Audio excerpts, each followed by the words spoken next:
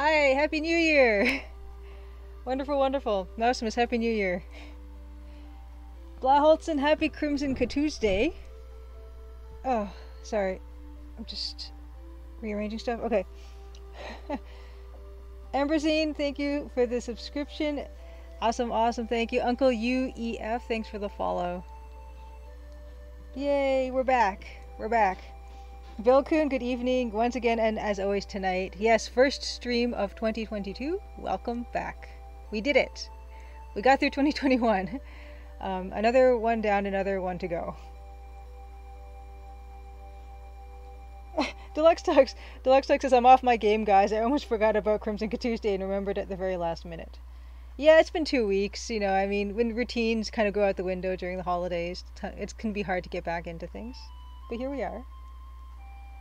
Jim makes games. Happy Crimson Tuesday. Good to see you. Feels like a Monday. Proto Mill, Happy New Year. Good to see you. Judith Butler's lover. Good to see you as well. You haven't missed the trailer. I will play the trailer soon. I will play it sooner than later because you're here and I don't want you to miss it. Oh, her crabbiness. Oh my gosh. Thank you so much for coming, her crabbiness. Oh my gosh. So this is awesome. Her Crabbiness used to do YouTube Let's Plays, and Her Crabbiness is the one where I first saw someone playing through Francisco Gonzalez's games, his Ben Jordan games. That's where I learned about them. And Her Crabbiness also did a fantastic Let's Play of The Colonel's Bequest. I love her Let's Play of The Colonel's Bequest. And you can't stay long, but you want to say hi? No, I'm just so happy you're here because something that people might not know is Nessa Crab in the Crimson Diamond is named after her crabby Ness. Her crabby Nessa Crab. Because she was a huge inspiration for me when I was starting my game because of her YouTube channel. So thank you so much for that. And that's why you'll live forever as Nessa Crab. And I did ask nicely to her crabbiness if that's going to be okay with her. Evil Tentacle, good to see you. Happy Crimson Canoe Year. I like that. I like that. Zim makes games feels like I haven't seen a Crimson Tuesday all year. Ronald Dragster, good to see you. Happy New Year. Oh my gosh, Bilkun, remember when I mentioned the Monkey Island anthology box set from last year that you had to pre-order or miss out? You won't believe this, but my brother bought 4 of them. One for himself, one as Christmas presents for me and my sister, and one to keep. That's awesome, Bilkun. Yeah, I can actually, let's see. If I can show that. Hold on. I think I still have it here somewhere. It's a mess. Everything's a mess. Here it is. Okay. Okay. Turn off this one. Turn on this one. Yeah, so this is the Monkey Island Anthology box, the 30th anniversary, and as it so happens, I did the EGA portraits that you see kind of in the foreground here, kind of blurry, of a bunch of the developers who were working at LucasArts at the time on the Crimson Diamond on the Monkey Island games. And so if you have gotten the limited run game set, you will see a bunch of portraits that I haven't been able to share up till now. I think I did either 12 or 14 of the things in short order. But yeah, so that was fun. And enjoy if you've ordered one. And I know they came out a little later than they would have liked, but it's better late than never. Hey, Oferoy, good to see you. Blaholtons, it turns out a jacket I recently got at a secondhand has a convenient pocket hole for my keys to disappear into. Yeah, when they get into the lining of a coat, good luck with that. Second least favorite thing is when you've got like jogging pants that tie up at the front and then one of them kind of gets lost in the waistband. So much fun to dig that out. Art Burklaus, good to see you. Happy 2022. Happy 2022. Oh wow, so 30 years to the day when you opened Monkey Island 2 on Christmas morning, Bill Kuhn says we opened those. That is so special, Bill Kuhn. That's amazing. And I think it does come with the Secret of Monkey Island, the EGA version, I believe, because that's the one I'd want, being my favorite of those. Grundislav, good to see you. Fantastic. We were just talking, Grundislav, about your games. Her Crabbiness was here just a little while ago, and she used to do Let's Plays of the Ben Jordan series, and I named Nessa Crab in my game after her Crabbiness because she was a big inspiration for me, because she played Francisco's games, and I looked in and said, oh my gosh, he's making games all by himself, and I want to do that too. So we're going to shout out Grundislav Games, who of course is working on Rosewater right now. And he streams on Wednesdays at 1 p.m. Eastern. He streams Wild West Wednesdays, which is fantastic. Yes, Grundislav, she was here. You just missed her, I think. But yeah, she's so cool. I really loved her Let's Plays and stuff back in the day. Yes, and Ron Gilbert did sign individual... Oh, there she is! There's her Crabbiness. Wonderful adventure game reunion. Yes, Ron Gilbert individually signed every certificate of our authenticity, Bilkun says, for the Limited Run Games anthology package. Deluxe Tux asks, does this mean you can bill Crimson Diamond as brought to you by the person behind Monkey Island? I think that's a bit of a stretch, but I can say brought to you by the person who did some portraits for the Monkey Island anthology, I guess, but I don't know if a lot of people know about that outside of the hardcore adventure gaming community. Yes, anthology set. The special Carl, hello, welcome back. Good to see you. MPK, Happy New Year. Happy New Year. Oh, and Bill Kuhn also says, her Crabbiness, thank you for starting games on YouTube. I think you might be the earliest Let's Player I know of. She was definitely one of the earlier ones that I would watch.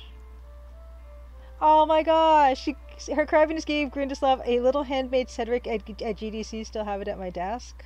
I love stuff like that. So, yeah, the thing about a lot of my characters in the Crimson Diamond is I couldn't really be bothered coming up with a lot of my own names, so they're often like tributes to people. And just, you know, whoever was really important to me at that time when I was starting it. And it's been a while, so that's some of that stuff's older than I'd like to admit.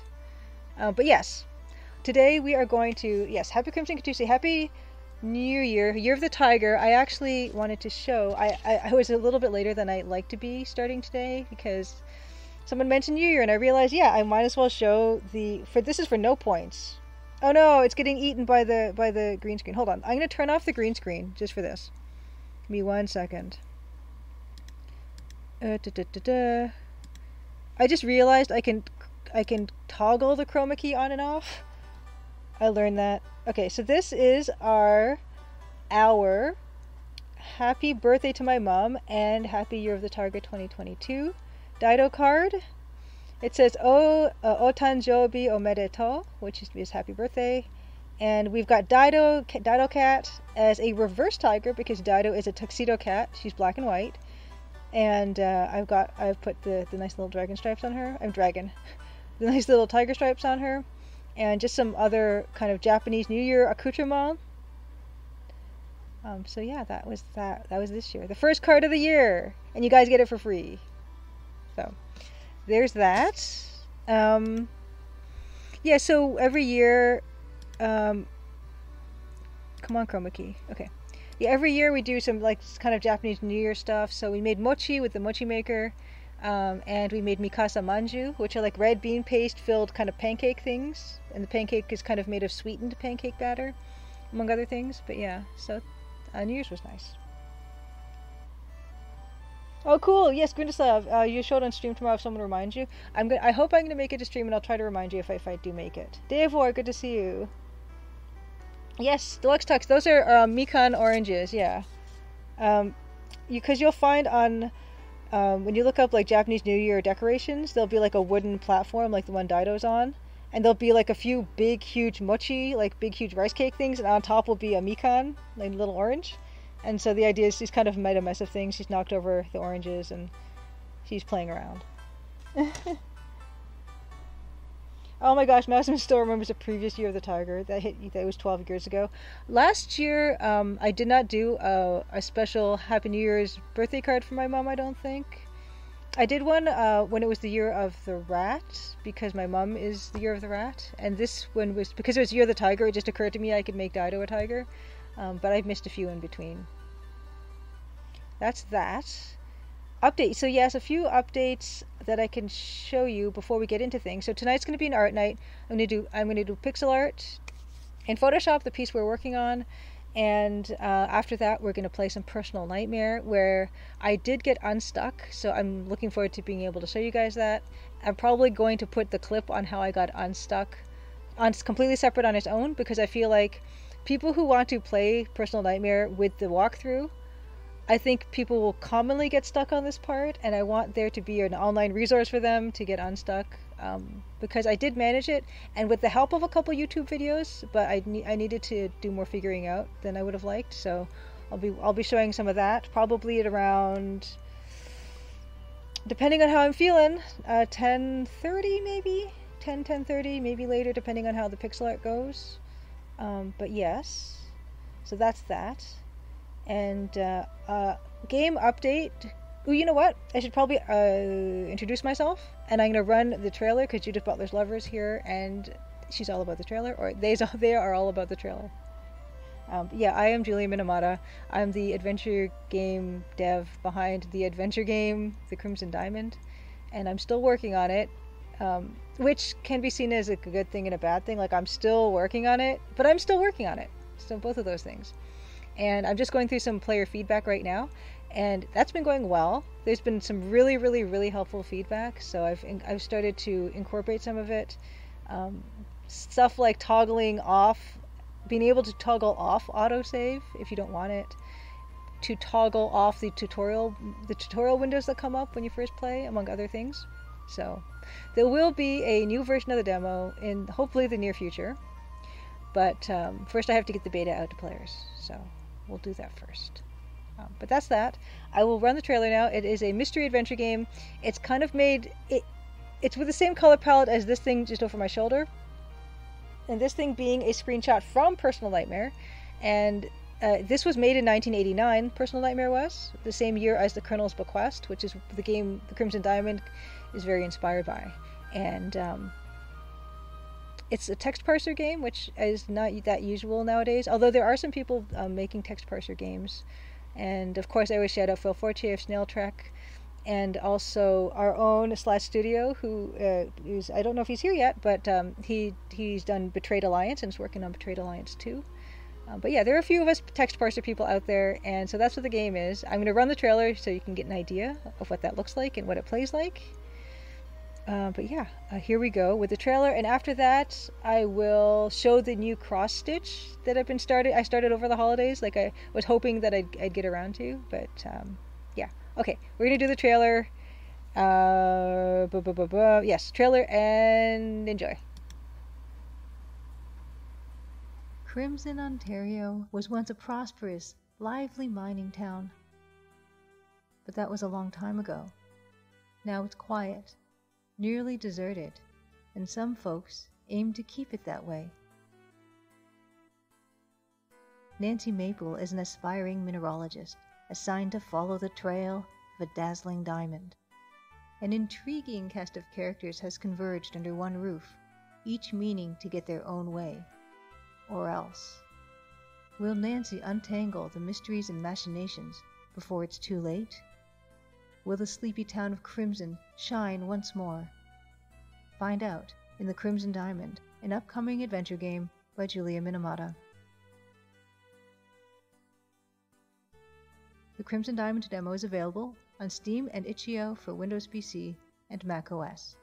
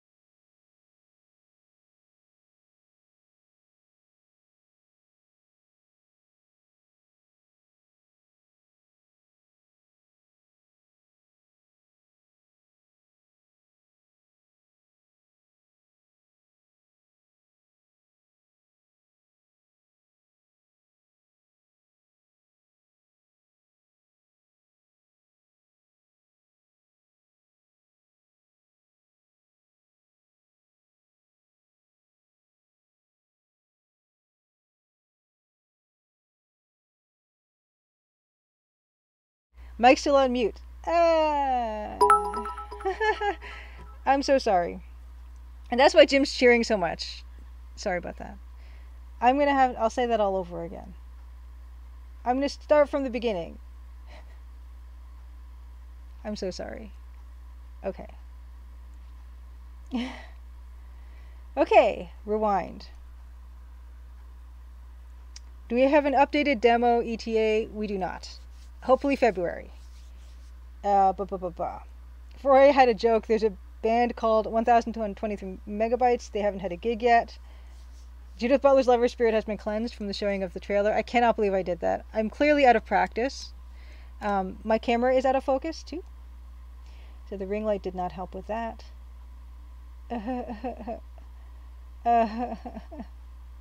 Yes, it's the lip reading segment of the show. Muted. Thank you. Sorry. I'm just catching up on chat. I'm so sorry. But yes, it's for I showed the card, and I was talking about the Red and White show on television, which is a Japanese New Year celebration that they broadcast every year, which is the red team, the female team against the white team, the male team. I'm just gonna catch up to make sure I'm not repeating myself. Okay, right. Sorry. Yeah.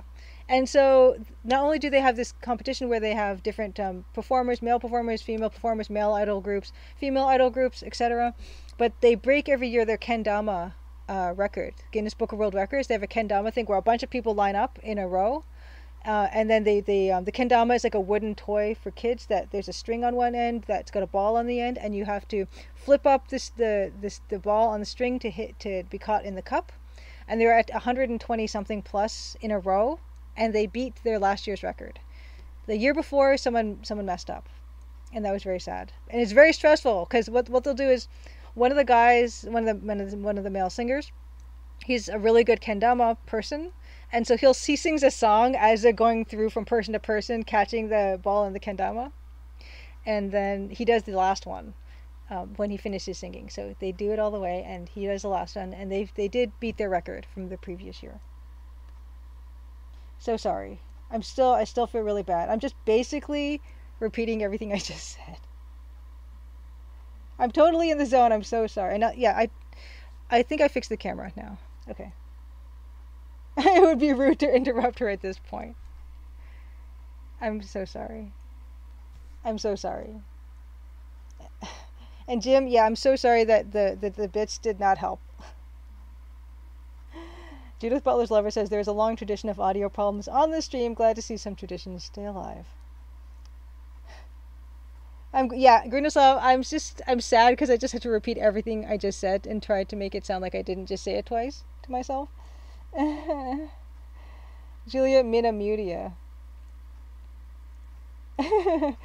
The worst part is how interesting the things she's talking about seem.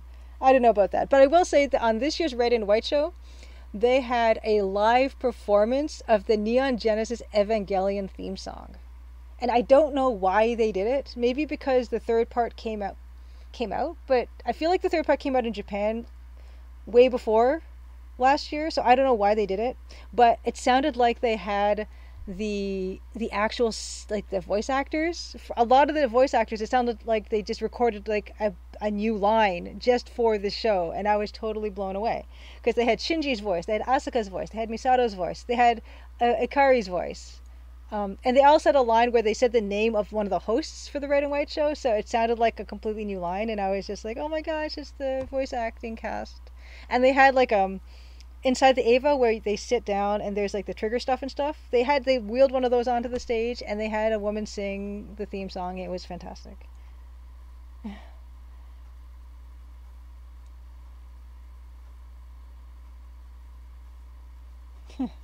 Yes, Gendo. Yeah, Ikari. Yeah, so it was fantastic. So that's that.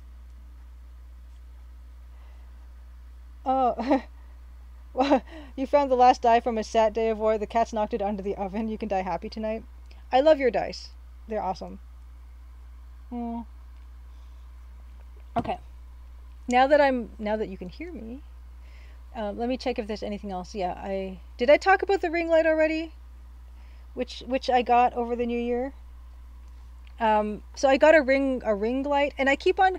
I have a problem with the ring versus rim, which was my problem with the ring world versus a rim world, because the books by Larry Niven is Ring World, I think, but then there's a computer game called a Rim World, and I keep messing that up, and I keep calling the ring light a rim light. Lord of the Rims. Okay, the ring light feels cold. The ring light feels cold. Okay, so this one does have different temperatures, so I can cycle through some of these. I think they just get colder though. So there's this one, which is even colder. There's this one, which is even colder. Ah, and the keying is terrible. It's a nightmare. Huh? Huh? It's not good. And then this is the warmest one. Yes, ring light goes in front, rim light goes behind. Yeah, so I kinda horrifying. Yeah, so we can adjust. This is probably more accurate to what coloring would actually be like, but we certainly don't have to stick with that. I know you guys are used to a more kind of warm, cozy candlelight type of a look on stream, so we can definitely do that. I'm not against it. So we can do a color correction. So we can do that live on stream. I can do a hue shift. So this is kind of like Space Warlord Organ Trading Simulator look. Although I will say the rim light does help with the edges of the keyed out edges really look better with the rim light. Ring light. Ring light. Yeah, I think. Okay, so Ringworld is hard sci-fi about life. Rimworld is sci-fi about hard life. I read Ringworld, I'm pretty sure. Okay, but yeah, so there's a hue shift. So I'm kind of, we can kind of get to something warmer or greener or bluer.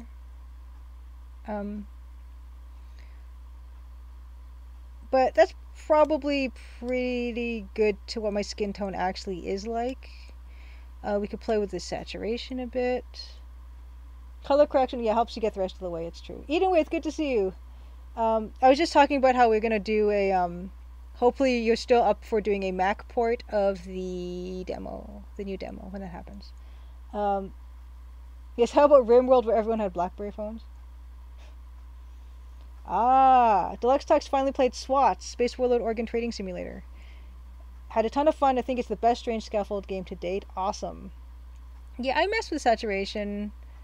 I don't tend to oversaturate though. I try to usually keep it pretty good. But yeah, so I might make it a little bit more saturated. How about that?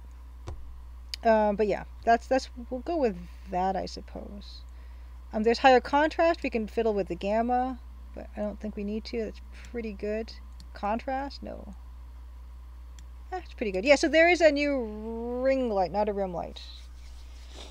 I think it looked fine the way it was. Okay. Oh, wow. There's a new browser version of AGS. Web-based demo now possible. Nice. Oh, good. Evil Tentacle, you've got a Mac. Fantastic. Yeah, you know what? I do tend to lean toward saturating stuff, usually. As you can tell with the EGA palette, like, I'm just gonna. That's my thing. Tab2GG, good evening. Well, Happy New Year. Okay, so. Oh, yes, the cross stitch. So let's. Oh, yeah, talk about the cross stitch. We'll talk about this cross stitch, but first I want to actually go back to this screen. Oh, no, encoding overloaded. I don't know what that is. Anyway, I hope things are still okay. But yeah, speaking of Space Warlord, I have a link to the Steam page for it. I did the pixel art. I did the pixel art for Space Warlord Organ Trading Simulator.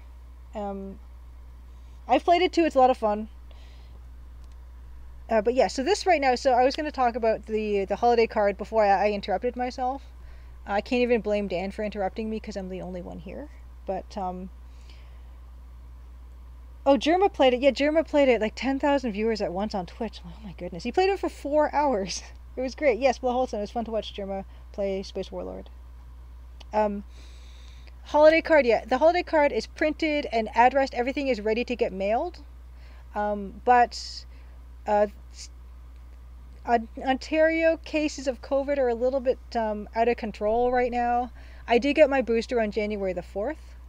So I'll probably be well and good with my booster. I'll be well boosted soon enough. But I'm kind of avoiding any type of extra trips. And so we can still say that the holiday special offer is on because I haven't mailed them yet.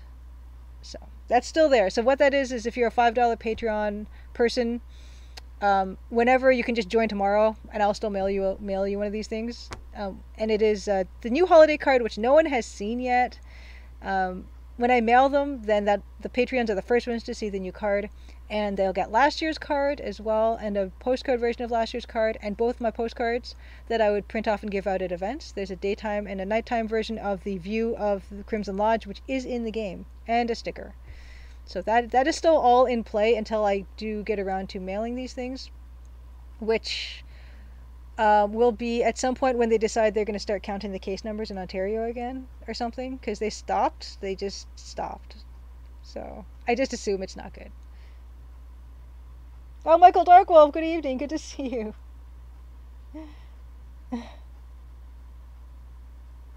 Oh, good. Okay, Dave. Well, yes. So, yeah, if your mailing address has changed, just let me know. I can definitely, readdress your envelope. You know what? How thrilled will you be to get a holiday card in March, if it does happen to be March? Right? I hope. Yeah, and excuse the fashionable lateness. Cosmic Boy 3, speaking of fashionable lateness, yeah, I'm just talking about how my holiday cards are not sent out yet. Yeah. But good to see you. And your Kickstarter is starting, I saw on Twitter. So good luck with your Kickstarter. That's fantastic. You have to wait for your booster. Okay, I see. And yes, Mousimus, there's supposed to be music playing. Well done. I see. It's just I haven't done this for 2 weeks, and everything, it's all gone to pieces. Starting next week, the pressure. Oh, good. I'm glad, Michael Darko. I'm glad you're feeling better. Get well soon. Get all the way well soon. And of course, yes, there is a demo. The old demo for the Crimson Diamond is on Steam still, of course. Please wishlist it and play it, etc. If you like it. Okay, so moving onward. Oh yeah, I was going to show the cross stitch. This is I look over here because I have notes, because I'll forget, and I do all the time. I forget to unmute myself too. That happens. Okay, so yeah, we have the. Oh, I'm going to turn the chroma key off to show this, because this one has a bit of green in it. It's not going to show up otherwise. Okay. New cross stitch started over the holidays. Speaking of her crabbiness, actually, that's funny that she was here, because I am working on the Nessa Crab cross stitch. Yeah, I just a Jeffy, good to see you. Cut tonight's footage into a crimson blooper reel. And just to give you an idea of all the other ones, so of course we have this Margot, and we have 2 versions of Nancy, and which use 2 different colors of the bright red. So, but yeah, that's all of them put together. I think I can fit 2 more down here, so that'll happen. But yeah, I'm having a nice time getting her little distasteful smirk down. Mystery Capybara, good to see you. Oh, nice. Yes, evil tentacle, her crabby face is emerging from the darkness. Yes. So I'm the thing is I kind of think I'm settled on the colors that I'm using right now for the cross stitching, but you kind of can't tell until you see the colors next to each other sometimes. So we're seeing. So far so good though. That's that. Okay. We are going to head on over to some Photoshop now, I think. Oh, nice, Michael Darkwolf. You're friends with her crabbiness on Twitch? Nice. I miss her YouTube. I think she was a real natural with it. Okay, so hold on. I changed my keyboard shortcut for Photoshop. Give me a second. Okay, this should be Photoshop. Let me know if you see Photoshop. And I'm going to just quickly check to make sure I haven't stopped streaming. Good, I haven't stopped streaming. Okay. Wonderful. So this is where we left off. Wonderful. Okay, thank you guys. Photoshop is on. Great. It's 8:36. This isn't too bad. We were overworking on these rocks to the far left, bottom. They are really well and truly labored over. And I think I'll leave them for now. Although, this rock here I'm not too crazy about. The one that's kind of below it, just a gray shape. So why don't we get that into some form of looking better, and then we'll work on the water, because that is the thing that is definitely the least finished, besides the fisherman himself, which will be last. Okay. Let's see, is there anything else I can talk about? Yeah, Personal Nightmare. We're very close to the end of the game, actually. So I need to pick something new to Let's Play.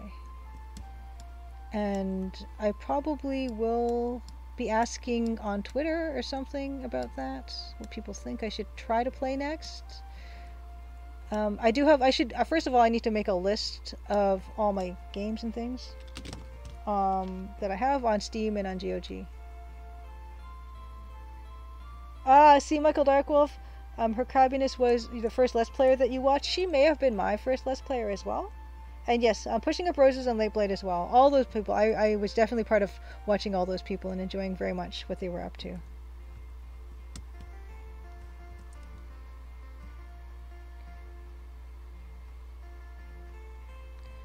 So we are going to just fiddle a little bit with this stuff and just hand do some of these pixels. But I'm gonna move on, because I do feel like this is a bit more than it needs to be. Yeah, I should play SWATs for a night, Roy says. I played SWATs a little bit, Space Warlord Organ Trading Simulator. I played it a bit on one stream. We could definitely play it again.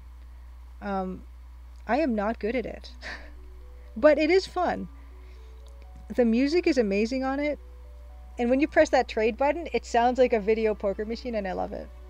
RJ did a fantastic job on it. So I might just do that. But I do want to play something older too. Cosmic 43, that rock is incredible.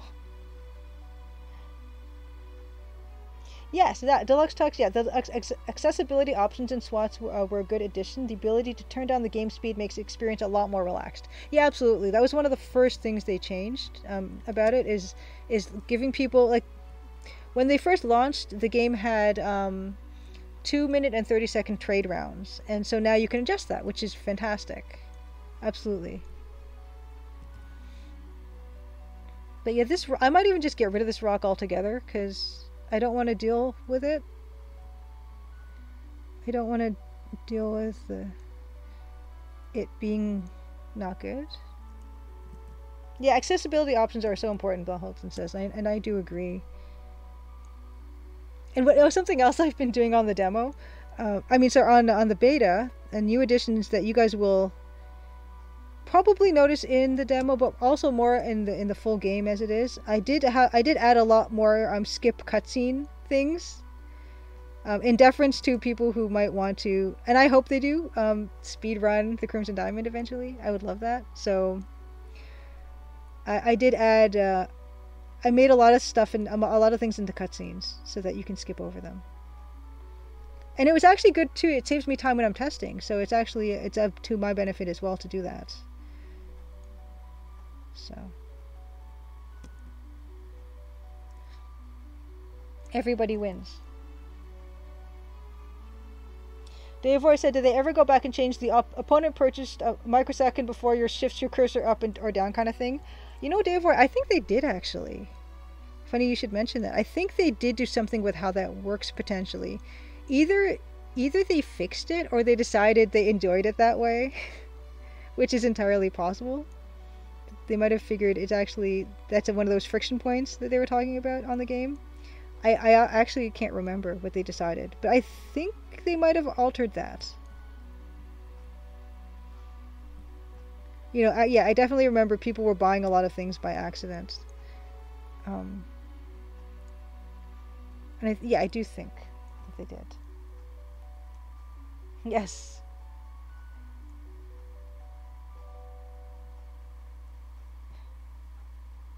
Oh wow, Bilkin, I didn't know that Sierra took from 1991 to 1993 for Sierra to finally put the text to dialogue on the CD-ROM games to give the player the option for both simultaneously. They didn't have that before? Yikes. Yeah, I really love just being able to have the dialogue up for as long as you want it to be up. I think, you know, I don't like feeling like I'm being steered to like read a certain speed. And what if I get up and get a snack? I still want that dialogue to be up. So yeah, I think it's so important to have. And of course, having voice acting is also a great accessibility feature. But yeah, it does cost a pretty penny.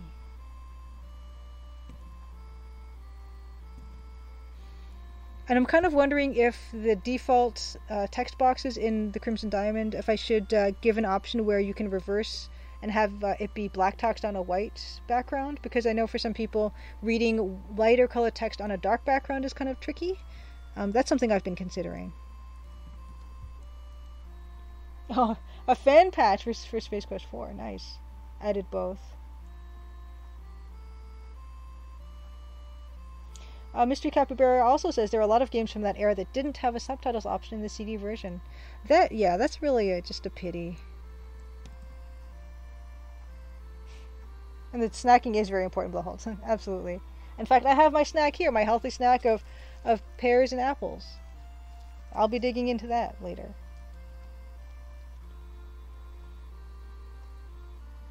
Interesting. Dave Voice says dialogue autoskip was like the #1 complaint from watching LPs of the Jam. Yeah, I really don't like that as a thing.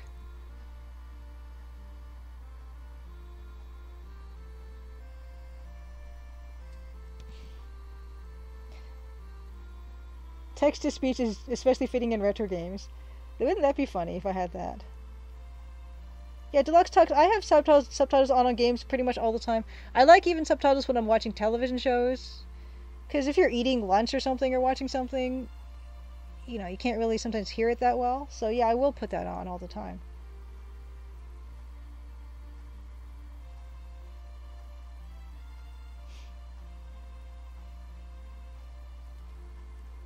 Oh, nice. You got a group LP of your game, Dave Ward. They actually had done dice rolling tabletop role-playing games and were immediately delighted by the dice rolling. Who doesn't like rolling dice? I'm a big fan. Yeah, Bill, can you like the idea of black text on white background for TCD? Yeah, I might give that as an option. Oh, wow. There's a Chrome extension that adds subtitles to Netflix.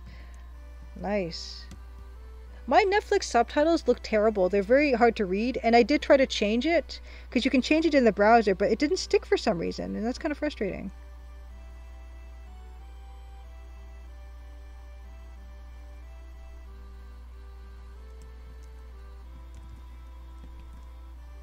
Oh yeah, and yeah, for so you can learn lots of extra things on if you keep those subtitles on.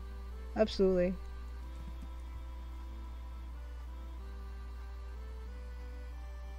Ooh, Shindig 2021. Is that a game? Deluxe Talk step further and makes the subtitles an engaging game element.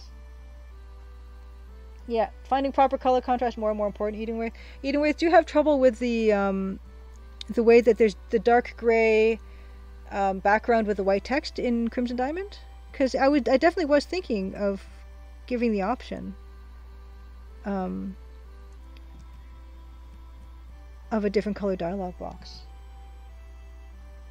These corn dogs make you hungry, Cosmic Point. Oh, okay, anyways, you got in too late for the dev updates. Okay, yeah, so, yeah, I mean, I'm still going through feedback game feedback. So that's what I'm up to now, and I'm adding a lot of stuff because people have a lot of really good ideas. And so whenever you guys have ideas, I definitely will consider them. See, Mr. Capybara, if you're streaming, you always turn the subtitles on in case you accidentally talk over the dialogue. Yeah, I'm glad. Yeah, so what I have right now is as I'm running my Twitch stream, I've got a captioner running as well in my Chrome. And I think that's supposed to help with better captions, I think. On Twitch, the captions are supposed to show, potentially. Okay, so Shindig is a cute little point and click about talking animals who throw a party. Ah, very children's cartoon sort of vibe. By former Nintendo devs. Oh, very nice. Who got married and quit. There's a game that I did, my sister had a game called Penguin Ultimatum that was about penguins throwing a party. And, I kind of redid the cards and everything for her one year as a gift.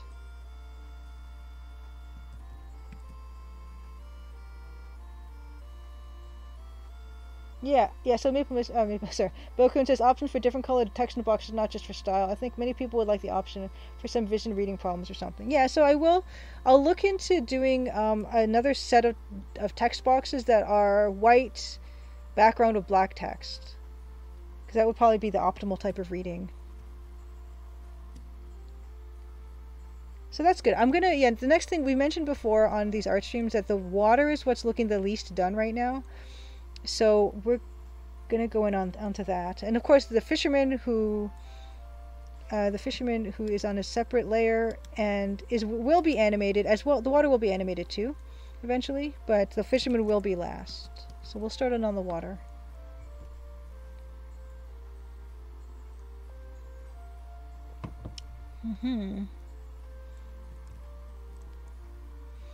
And I am looking at this jetty. Because this jetty shot is in the game right now, and it's nice and really super helpful to be able to look at stuff that's already in the game as a visual reference to how I kind of do stuff. And looking at this, I kind of think this needs more happy little evergreen trees. There's only 2 of them. There needs to be at least 3 of something, I feel like. Okay, you know what? I'm going to do that first.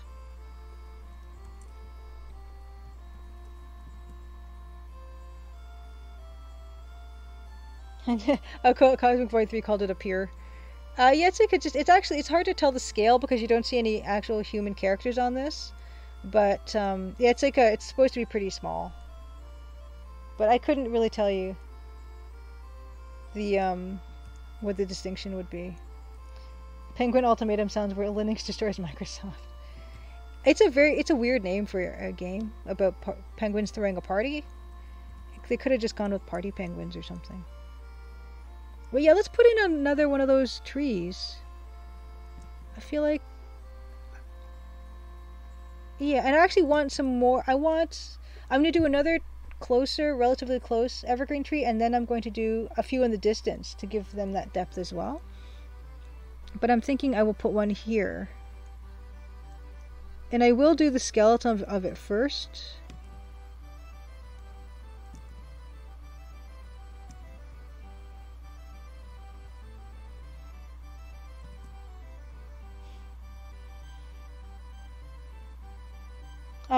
Eden Way said I could barely understand anything being said in the first scene of Monty Python and the Holy Grail when I first watched. It wasn't until years later when I watched the DVD with subtitles which I could catch the more subtle lines. That's another very good point. So if you're watching a show that has people with an accent that you're not used to, then subtitles can be extremely helpful.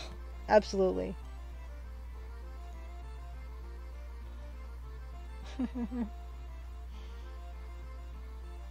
Oh, it's a pier, S.H. Don says. It is on poles and pillars. Jetties impede the flow of water to protect the shores from the tides and the current. There we go. Someone in chat comes through. So this is definitely a pier. I am sorry, Cosmic 43. It's my mistake. Not a jetty whatsoever. The room is called Jetty in the game.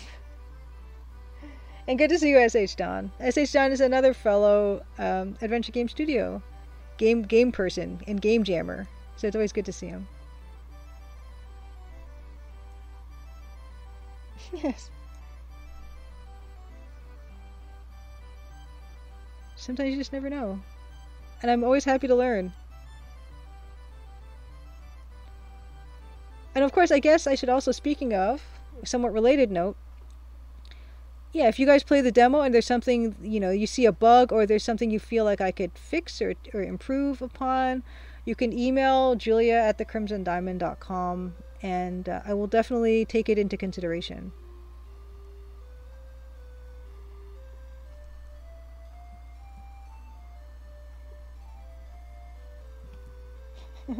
Oh my gosh, I just Don peer-reviewed the Jetty for us. Jim Makes Games asks, is it possible to take a long walk off the short pier? Funny you should say that, because it is indeed possible. Which leads us to the whole autosave versus no autosave debate, which I don't even need to really say, because if I give people the option to autosave, then it means that they can just play how they please.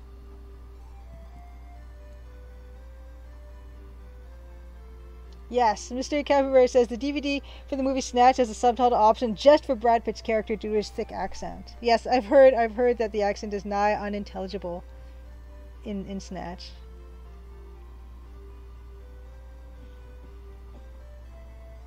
Autosave on Cosmic 43? Do I know what size Twitch emotes are? Davor asks. I haven't made one in such a long time. I can't remember. Yeah, I'm sorry. It's been a really long time since I have.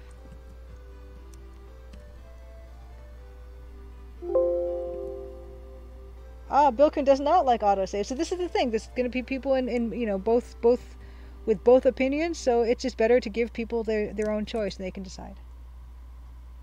Michael Darkwolf says, all I got to say is save early, save often, quote, LO.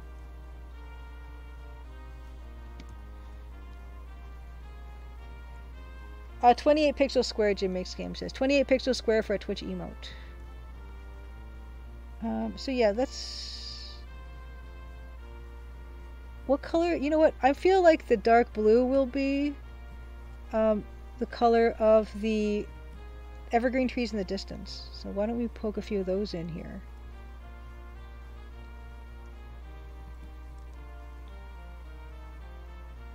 Yeah, Mystery Capybara says Twitch emotes appear in 3 sizes, 28 pixel squares, 56 and 112 pixel square.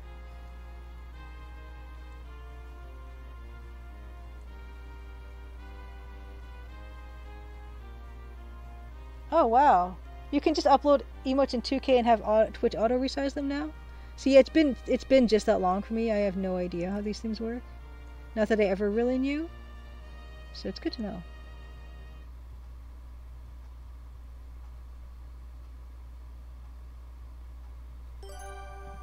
Oh, Video 1990X, thanks for the subscription. Fantastic. Okay, so anything square at 112 by 112 or larger will do, and then Twitch will downscale it for you, which is kind of nice. I appreciate that. Oh, and I forgot to shout out Tonda Gasa. And I was just scrambling.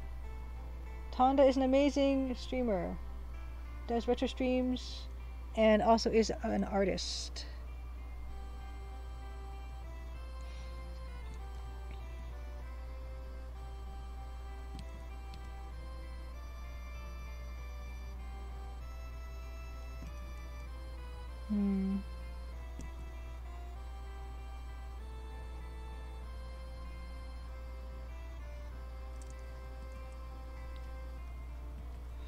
These might need another color to make them stand out. I think they might need maybe a touch of the black, potentially. It might be too much. It's okay if they don't stand out.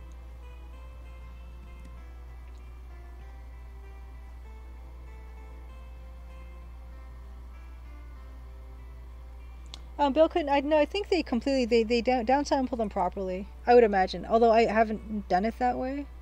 I figure they would, because that's something I probably would notice on if they were to do that. I haven't done new emotes in a long time because I won't need to. You know, I think I'm far away from actually needing them. Oh, cool! So Jimmy seems to those emotes that were just you just upload it the correct size and they're nice and crisp. I do appreciate that. I am trying to put a bit of this black in here. Although I don't know why.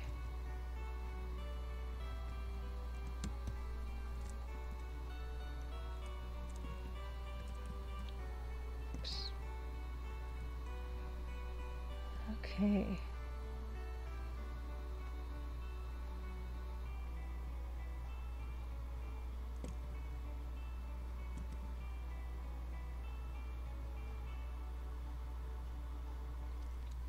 Just a suggestion of some shadow, maybe, or I don't know if that works or not, but at that depth it's not too big of a deal one way or the other. Yeah, hiding deep in the woods is a Sasquatch. I'd put a Sasquatch back there.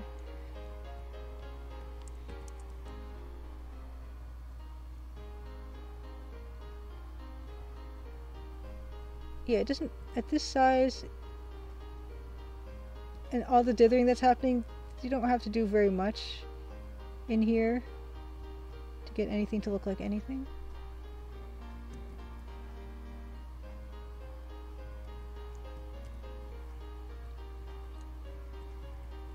Dragon Trash, welcome to chat. Good to see you. Happy New Year's.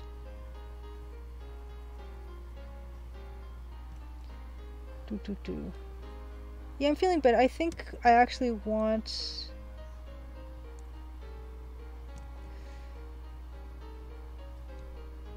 Yeah, I'm gonna put another one here. I said I'd do the water, but I just keep on making excuses not to.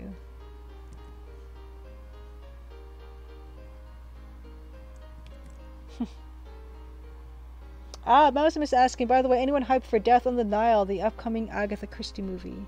I know I am. I love the fact that there's this revival of Agatha Christie style mysteries, of course. So there was Murder on the Orient Express with Kenneth Branagh as Poirot, and he's Poirot again for Murder on the Nile. I feel like Knives Out is kind of also in that same kind of tradition, where it's kind of like a modern spin on an Agatha Christie novel. So of course I love this trend. Wouldn't it be wonderful if there was, you know, a Nancy Maple? Ooh, you know what? It's kind of nice. I think black dithering would be nice on those trees. I'm too lazy though to add another mask, so I'm just gonna put some in by hand. And then the brain will make it look like it's trees.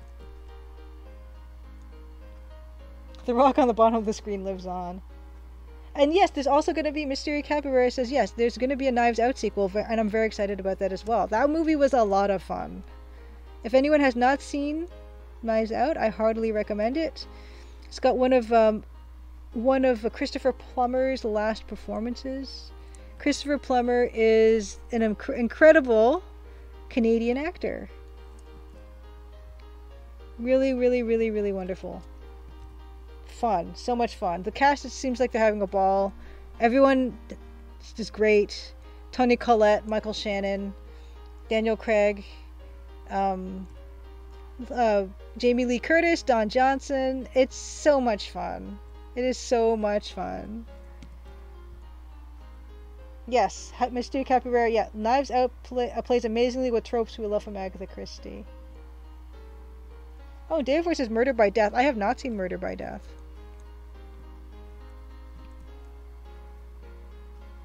Oh, Edenworth recently watched the 1956 movie We're No Angels, which had Humphrey Bogart and Peter Ustinov, who played Poirot in a few movies. Of the whole time, you feel weird about watching movies by yourself? But now that we've got all the streaming stuff, it's pretty fun. Just you know, if you feel weird about watching something by yourself, you can always just have it on in the background, something, you know, just to have on. Oh yes, the same. Yeah, Ryan Johnson, Mr. Capybara. You're right. Did the high school noir movie called Brick, and I also really like the movie as well. Jordan Jordan Joseph Levitt is what I want to say. Gordon Joseph Gordon Levitt is in Brick, and he's really good, and that's a really fun movie. Yeah, S.H. John, almost a year since Plummer died. He lived to a ripe old age. Of course, he's in The Sound of Music, which is a fantastic movie, of course, if we're going to talk movies. Yes, even with Plummer was Canadian. Wonderfully Canadian. Just, he's so good in that movie, in Knives Out. Of course, in Sound of Music as well. And we have Farewell to Nova Scotia playing right now. Speaking of, yeah, Canada, as we always are. Yeah, Just to Jeff, yeah, Benoit Blanc from Knives Out is going to be part of at least one other movie, because, yeah, they are doing a sequel. Oh, I would love Murder by Death? Okay, Davor, gotcha.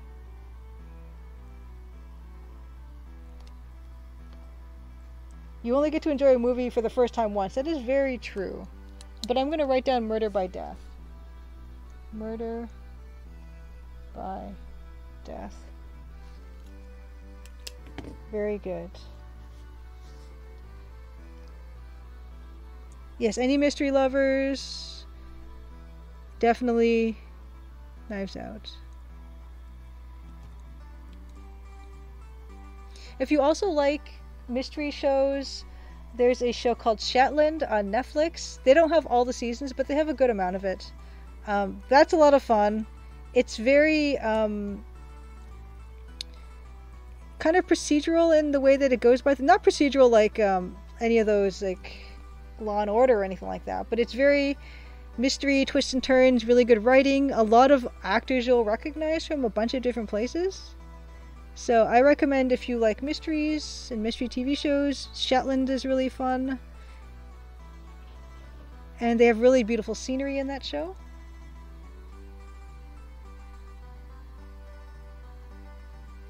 Oh, Netflix has signed off on a third Benoit Blanc. Shatika, good to see you, fellow Canadian. Wonderful. Good to see you.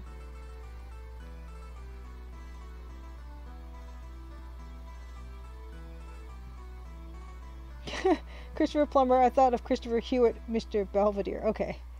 He played a live-action King Koopa in Ice Capades in 1989. That's a fun thing to have on a resume. Yeah, I think I'm liking having the weirdly drawn-in evergreens. I think it's adding a little something. Yeah, definitely. Definitely. That really helps. Yeah. There's another show that is... So, Shetland is based on a series of books and a character written by mystery novelist Anne Cleeves. So that's, I think, one of the reasons why the episodes are really strong. So they're really, like, they tend to be longer episodes, I think, too. So they're all pretty much self-contained. The first couple seasons on Netflix are pretty much self-contained. Every 2 episodes is its own little, almost like a mini-movie. But there's another show that Anne Cleeves, that is based on characters written and books written by Anne Cleeves, which is called Vera. And Vera is set in northern England.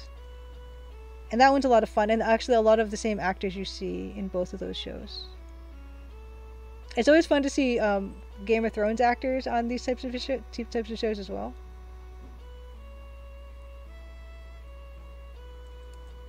Oops.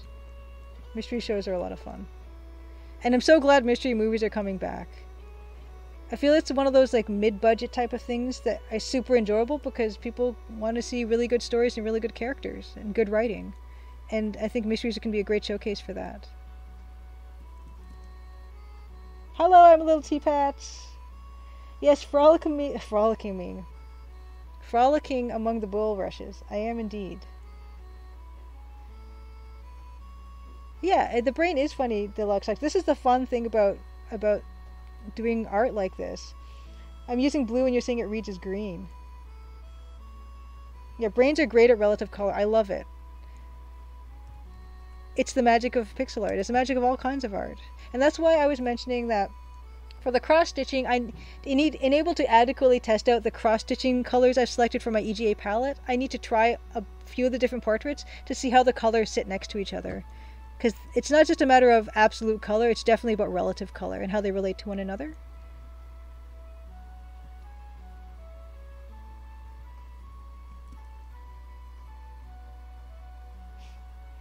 Yeah, I mean, the dress meme, the blue black versus white and gold thing. That's a whole thing.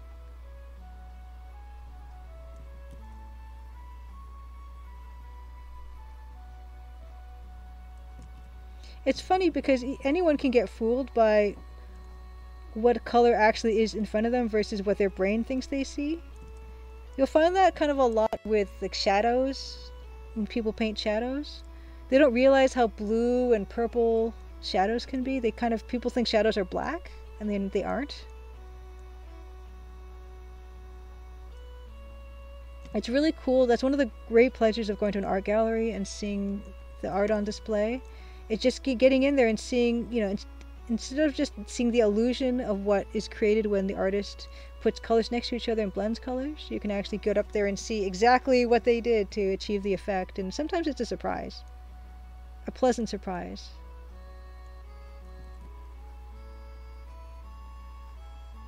Yeah, see, Mystery Capybara, that's exactly my point. Mysteries might be the genre to bring back mid-budget feature films, so they probably translate well as international box office performances increasingly important.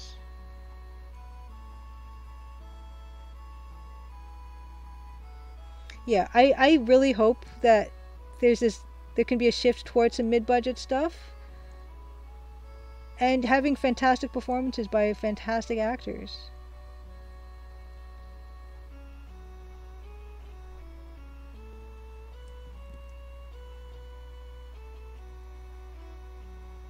Yeah, and that blue, black, white, gold.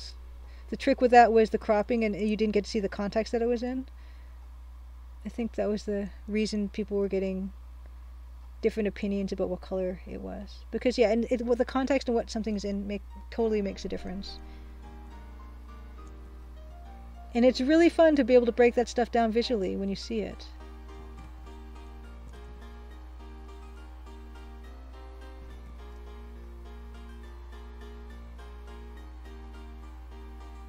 Yes, and Edith, you're right. Old Sierra games were clever in making the area look shadowy without using black.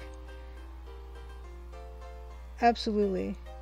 And it's really cool because I think I've showed examples of the use of EGA and how they did the shadows, and they don't have to necessarily go with the most obvious dark versus light color on that. And if you don't, you get some really interesting lighting effects. Like you'd see in Space Quest, there'd be like a light that was purple, and the shadow for that was blue, and it kind of gives you this kind of cosmic looking look, which is kind of amazing. Versus something like natural sunlight. Yes, I'm a little teapot. That is what I love about EGA. You've replayed a lot of EGA games recently, and it's funny how the color schemes aren't realistic but work. That's the thing I love the most.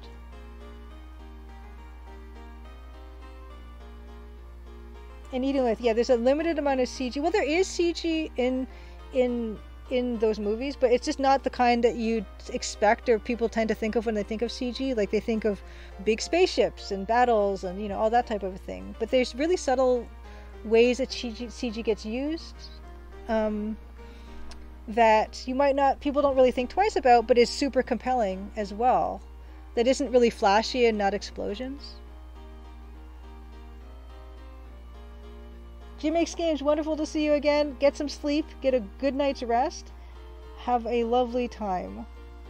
Yeah, even naturalistic movies have heavy color grading, and even shows that, you think of something like, we had a guest on the show, Jim Maxwell, who works on Vikings and won an Emmy for his work on Vikings. There's so much CG in that, but it's not stuff that's particularly flashy. It's to make certain places look more Norwegian and take away like telephone poles out of scenes and everything.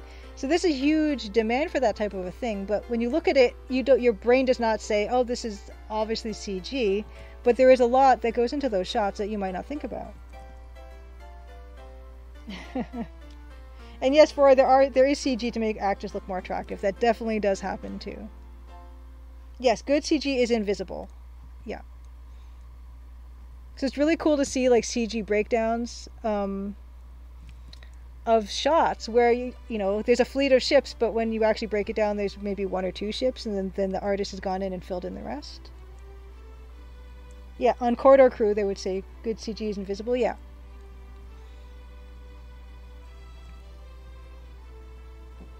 You know, stuff like extreme close-up shots as well. Like just shots that would be hard to achieve with the camera physically. There's a lot of stuff that can go on, and it's wonderful that it doesn't have to be that flashy. Because my mom is one of those people who says she doesn't like flashy CG. She doesn't like, you know, superhero movies and things like that. But, you know, in a mystery show where they've got some sort of, you know, car that drives into a ditch or something, and you don't need to do that, you could just make that happen in CG.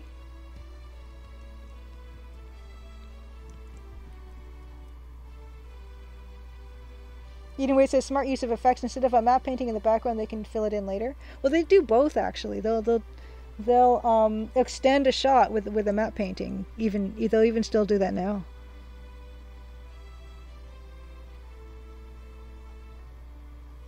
But now they can add moving elements and stuff, and you know, all shadows and smoke and everything, and 3D elements, so it's kind of even harder to see that it's a map painting necessarily. Yeah, CG is increasingly used in gunfire, usually as a safety measure, sometimes stylistically as well. Very true. Beautiful Mind, which Plummer was in, had credits for visual effects. Yeah, and yeah, there's shows that you wouldn't think, there's movies you think there wouldn't, and Jim Matt says matte paintings are cool. Just Jeffy works in VFX. From my perspective, good CG is stuff that is cheap to make, renders quickly, and pays well. From an artist perspective, indeed. But yeah, matte painting does still happen. It's just digital now. For the most part, it's digital. Yes. Oh, I didn't know you worked in VFX, just Jeffy. Would you be able to say anything that you've worked on, or is that not a thing you can do? Oh, not an artist? So what do you do in VFX?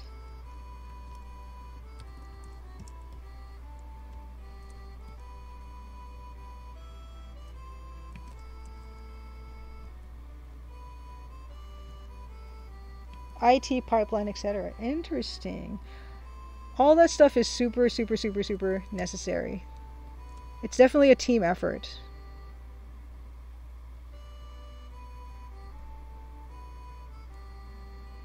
And having an artist's eye is not necessary to be a really important part of a team.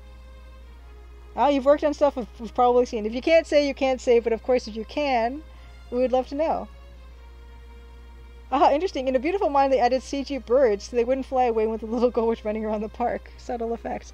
Yeah, stuff like that. Love stuff like that. Yeah, I think these trees are really helping. Yeah.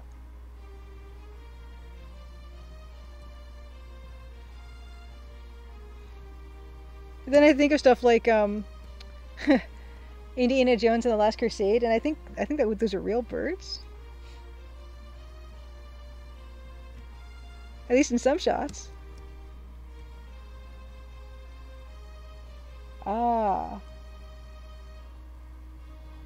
Oh, you did, everything from Thomas the Tank Engine to the Watchmen and lots in between. Now, Jester Jeffy, do you mean Watchmen the movie or the Watchmen the TV show? Oh, and Maximus thinks the cat in the new Matrix movie is CG, but not 100% certain, just felt off. Ah, the movie. I did like that movie quite a bit. Just Jeffy. Good work on working on it. Do you get to have your name in the credits and stuff? Yeah, Mr. Capybara. I'm pretty sure they were real birds in The Last Crusade. Yeah. Yeah, it's hard to train cats to do stuff, so I can totally believe they would use a CG cat. Oh, they couldn't get the birds to stay on the beach in Last Crusade, so they made a bunch of fake ones. Oh wow, then a bunch of seagulls flocked toward the fake birds and they caught them on film. Oh my goodness, that's wonderful. Oh, that's amazing.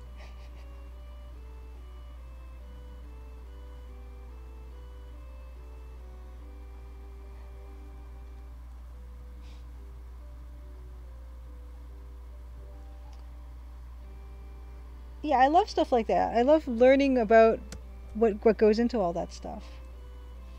And when Christopher Plummer was mentioned, a beautiful mind, CG was subtle, perhaps like adding leaves to trees, things like that. Yeah. Yeah. Well, yeah, Jessica Jeffy, I hope you have, you know, fun and I'm proud of producing and being part of a team like that. One way or the other.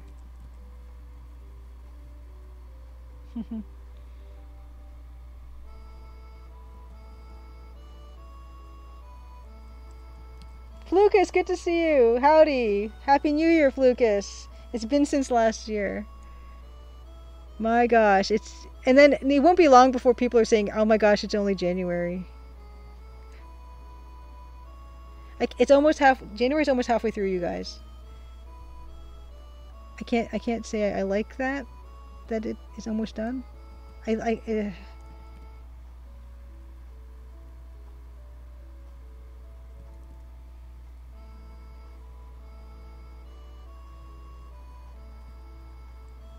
Yes, last video. Why must you remind me of the speed of time?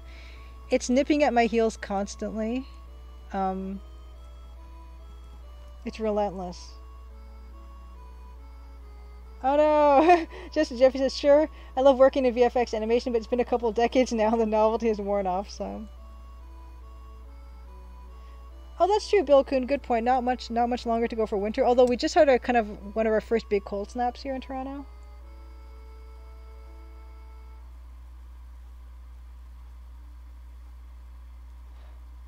Oh, your dad had a fake Huron in his fish pond, and one morning I noticed there was another one next to it. Turned out to be real. I think I was disappointed to find out the other Huron was made of plastic. That's really cute, Blaholton. Huh.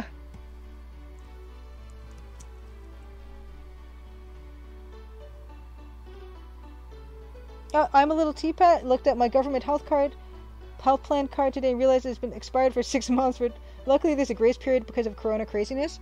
At least in Ontario there is a grace period, and mine was almost expired for a year, and they send out letters to everyone saying don't worry about it, like both your license and your health card, although you still have to renew your plates every year.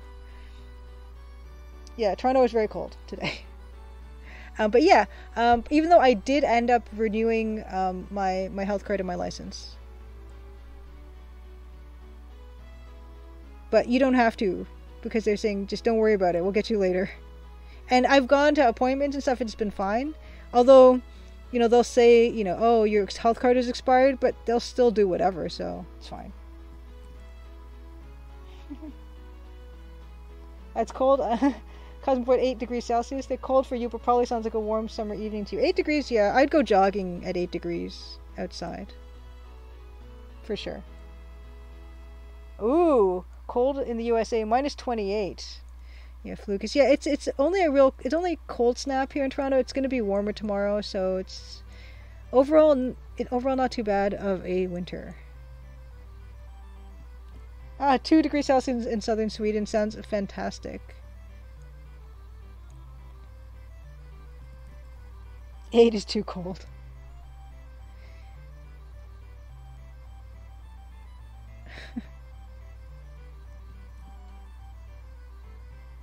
Oh, cool! You learned how to use an oscilloscope, Bill Kuhn. It may aid in fixing vintage computers. You remember your dad once teaching it to you on the kitchen table, but you had to really learn it all. Thank goodness. Honestly, thank goodness for YouTube, because I would have been stuck forever on Personal Nightmare if I hadn't been for YouTube. Shift. Hold on. I'm just gonna go to Big Julia for a second because. Oh wait, what happened? I think I'm frozen. What's going on? Okay. I just had to check that. Dr. CDCS, thank you for the follow. Fantastic.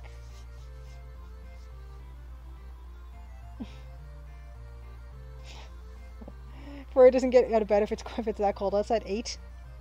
Oh, I'm a little teapot. Also lives in southern Ontario. Feels like the season has been moving later. Fall lasts until Christmas, but then the winter lasts until April or May. Oh my goodness, I hope not. Blaholton thinks everything above freezing and under 16 is a reasonable temperature, so not too hot. Could ask for Manhunter tips. Oh, have you been playing Manhunter, Dr. CDCS? I Manhunter is a series that I kind of am fascinated by because it is EGA, and it's that SCI EGA, and it's fantastic. I mean EGA, and it's fantastic looking. It's really gorgeous. I'm gonna go back to Photoshop. Control this. You finished both. Oh my gosh, did you stream it? I'm gonna shout you out. And how were those for you, by the way? I've seen other Let's Plays of them, and they look kind of difficult. Although, CDCS. Amazing game, unique, just like Colonel's Bequest. Yes, they do look amazing. They really do. And I've heard that Retrograde Tom has played them, I think, and he's also played Codename Iceman, and he said Personal Nightmare is the only one he's gotten stuck on, which kind of terrifies me. Oh, Cosmic Void 3, you're gonna do a Manhunter sort of game, same palette, same artistic takes, same resolution. We'll get to it eventually later in 2022. I would love to do something kind of that looks like Manhunter 2. I would love that. I want to do that. I think the trees are good. I'm gonna leave that for now. I think that really helps to ground things, though. Yeah, the arcade sequences they look very not fun. Ah, Deluxe talks heavily back into chess YouTube. Oh, Flukish, your comfort zone is temperatures between 15 degrees Celsius and 24 degrees Celsius. That's your range? Okay, my range is... yeah, between like 15 and 25, maybe. I think is fine. But, you know, of course, Canada goes from minus 30 to plus 30. It's way too much for me. And only gets hotter every year, it seems. Oh, I'm a little teapot. Played Manhunter 2, but never live. Yeah, Retrograde Tom plays an amazing amount of things and is super patient and good at games.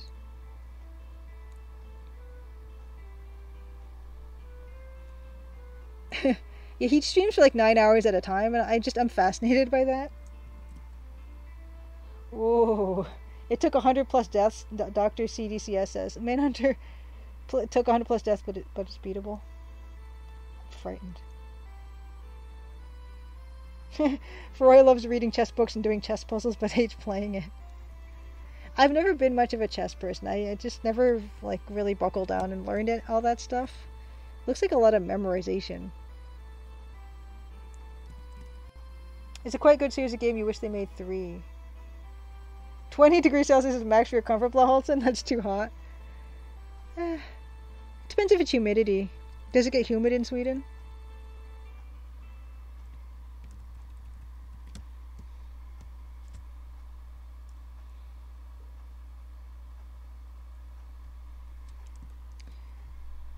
Yeah, I've got a pretty narrow range that I'm comfortable at, which is a shame because Canada's a country with one of the broadest spectrums of temperatures.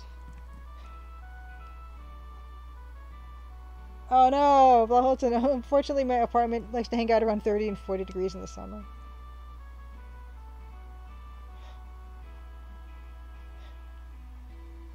Oh my goodness. I remember in the summer in elementary school we'd be in portables, and they were basically like ovens. They just were metal boxes that we baked in. That wasn't fun.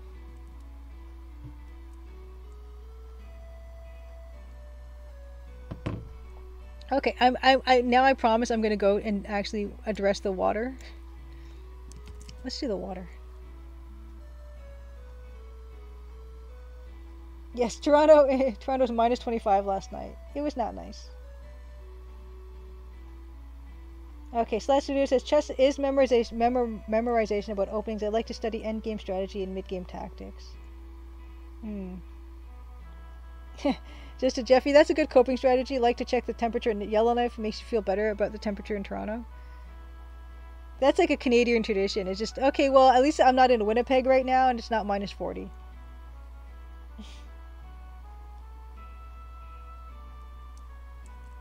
Yeah, lots of Canadians. I really enjoy that.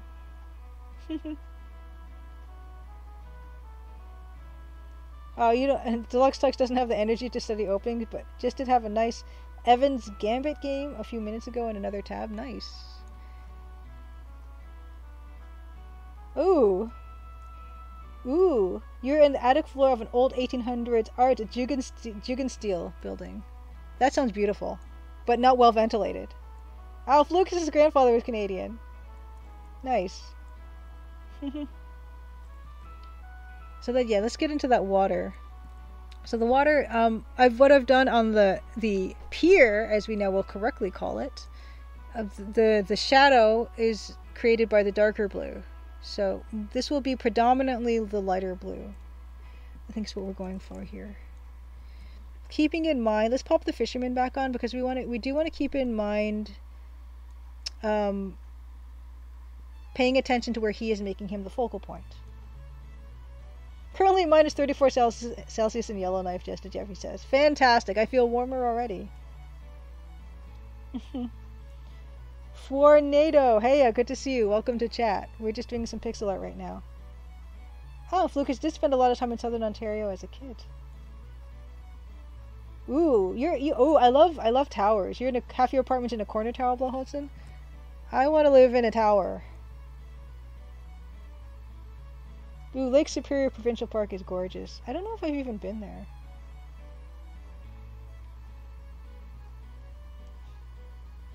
Oh wow, that's true about Canadians. Both people helping Slash Studio with his game are Canadian too, and they're everywhere. Yeah, we're everywhere.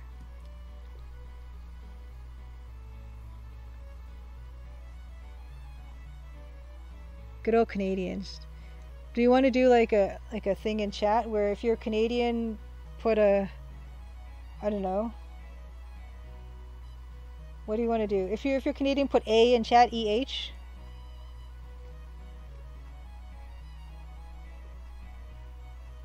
There we go. Canadians say A in chat.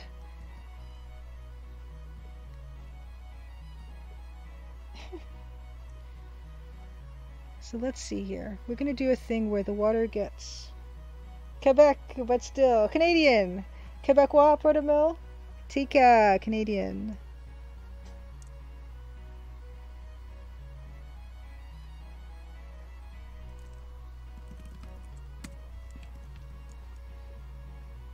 Yes, I heard it of F's in chat, but A's.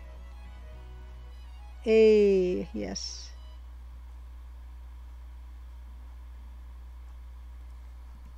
Actually, what I'm going to do is sample all layers. Let's grab just the blue. Hide the selection, but it's still up, so I can kind of paint and not worry about going over things. Yes, A's in chat. A in chat if you're Canadian.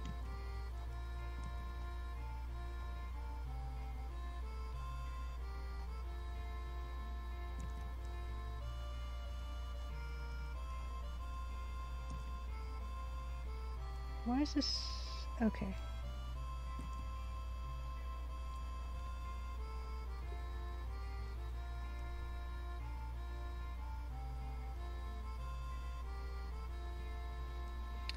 And I will be animating this river with the same, probably also again with 3 frames of animation, which people say I should animate more frames, and I may eventually. I may not. Hey, so Dr. CDCS.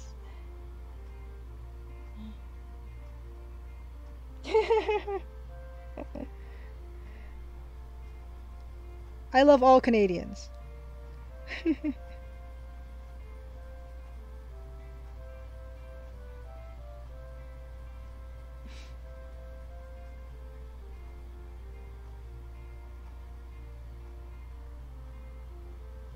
Ooh, 1905 Blaholton, that sounds gorgeous.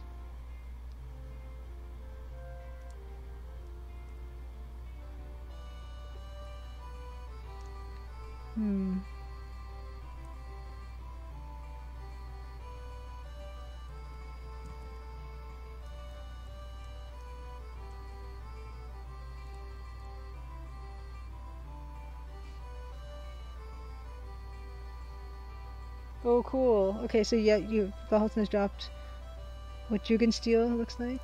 So Jugendstil's kind of... Is it like Art Nouveau-like? Blaholtzen? I can't remember. It's either Art Nouveau or Art Deco-like, which would be amazing to live in. Yes, Canada, Proto-Mill country. Quebec is part of it. Yep. In fact, Margot in the Crimson Diamond is French Canadian. Quite Quebecois.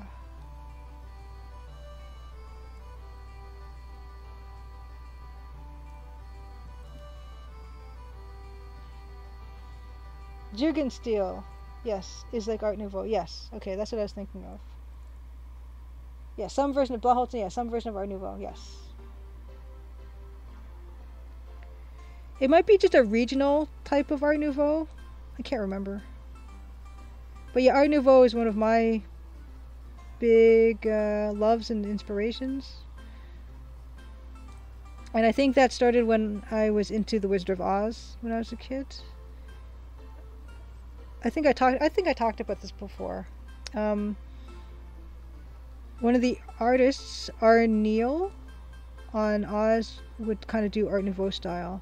So that would be Ozma with her like poppy buns, her poppy flower buns on her side of her head, kind of like Princess Leia buns. The Emerald City was kind of like Art Deco looking, Art Nouveau looking. But I was big into fairy princesses when I was a kid.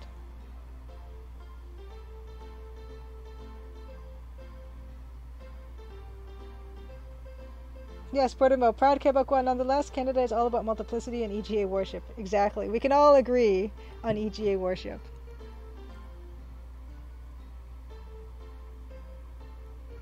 Oh yes, Lucas. You live in a house built in 1905. Victorian woodwork, beautiful knob and tube wiring, not so much. Yeah. Yeah, that stuff is the scary stuff. And insulating. But beautiful. They don't make them like they used to, you know. Okay, Mystery Capybara says, growing up, my understanding was Jugendstil was German Austrian form of Art Nouveau.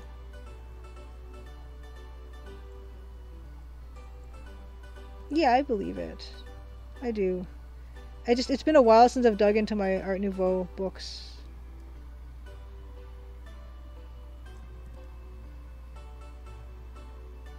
And Blaholtzen, you said your art history teacher insisted architecture style in Sweden was specifically Jugendstil. There's an EGA worship. Yes, there's an EGA. Thank you, Slash Studio. I actually really like that one. There's an EGA worship in codename Iceman.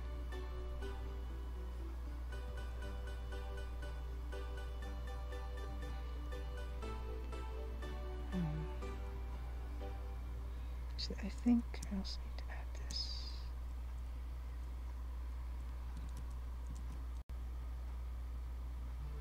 Oh, Lucas, you lived there for 20 years. Wow.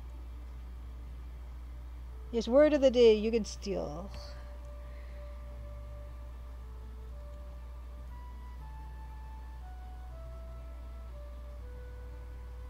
Yeah. Art Nouveau is kind of like fairy princess, ultimate fairy princess.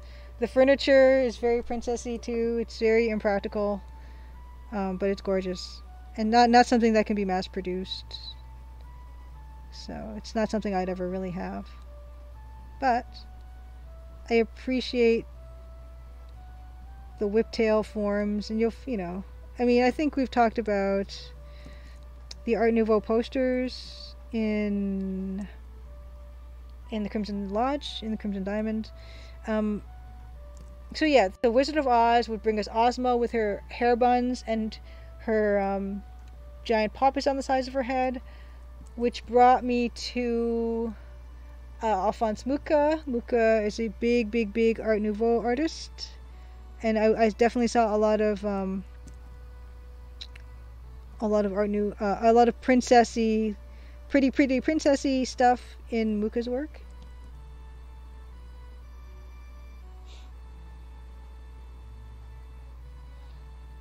Is that a real thing? I'm a Little Teapot. Originally there was going to be another Allo sex comedy codename Assman.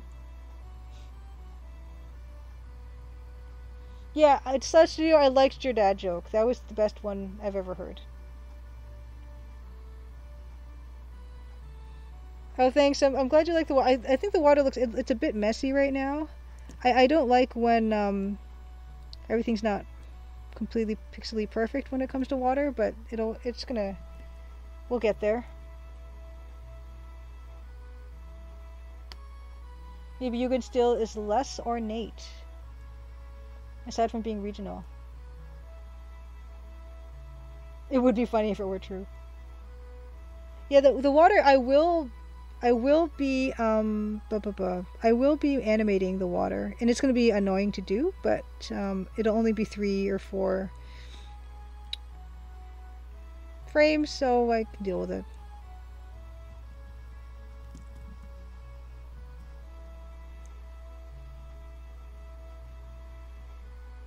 But we need to make the water kind of around him. We kind of need to make it kind of flowing around him more, so I might just work on that a little bit.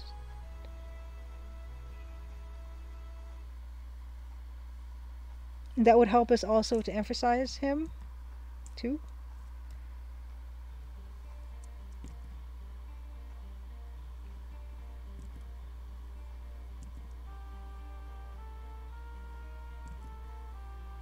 Or maybe I just like it. It was fine the way it was, wasn't it? Yes, animation will solve this, and there will be animation on this.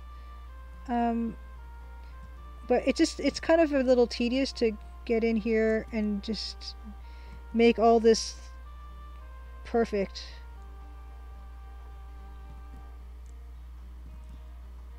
Yes, and the fisherman does animate a tad in the shot. Yeah, so what happens is the fish is down initially, and he gets tugging on the line, and he reels it up, and there's the fish. So it's a little bit more of a complicated animation than the fish gutting one we did. But yeah, that'll be a while yet.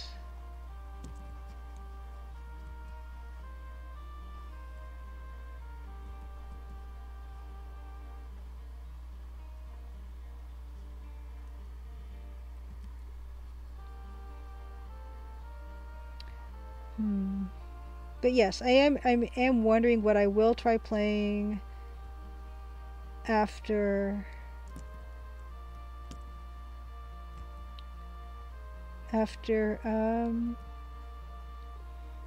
Personal Nightmare. And I would like it to be something hopefully like EGA palette or text parser or text parser, you know.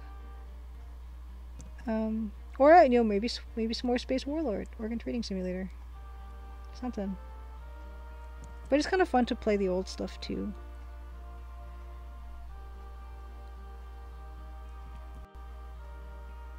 Something that has a nice walkthrough, yes. What I probably will do is try to play it without a walkthrough for a few rounds, a week or two that way, and then just go down, get down to business and try to finish the thing.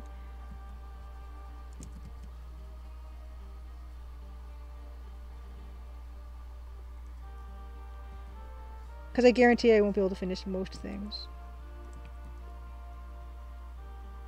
You're voting for Manhunter Mouse? Oh no.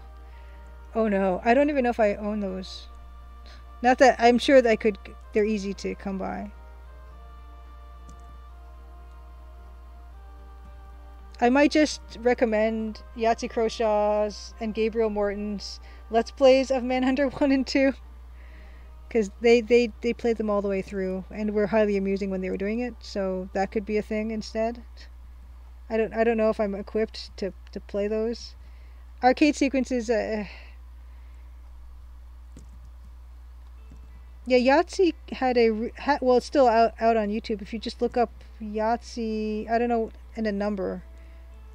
He did a ton of Let's Plays. He even did some Sierra games.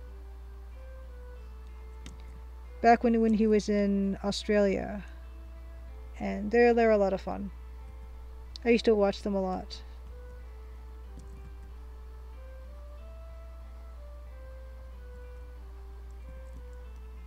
Yes, Yahtzee 19 would be it. Yes, I'm a little teapot. Nothing says fast-moving action sequences like a game written in Adventure Game Interpreter. Yeah, it's I applaud the effort, honestly. I like when people try things that are, try to use things for things that it's not made for. But yeah, I think Gotchi 19, it's a great channel. Everything is organized in playlists. He played Fantasy World Dizzy was the very first one, and that might be one of my favorites. If you want to try anywhere, you might as well start from the very beginning. That one's a lot of fun, because apparently he played it a lot when he was in his younger days, so he's very knowledgeable about it. They also play Alex Kidd in Miracle World. They play something called Young Merlin. They play Beneath the Still Sky, and they play a bunch of stuff.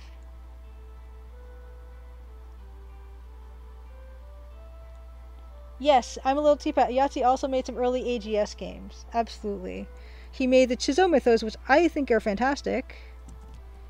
I like them a lot, and I've played them all. Of course, I like Trilby's Notes the most. And that's why Yahtzee Croshaw, I made a tribute to Yahtzee Croshaw, just like I made a tribute to her crabbiness in The Crimson Diamond, in the character of Corvus Shaw. And that's because he was an AGSer, and he made his own games. And he was another big inspiration, along with Francisco.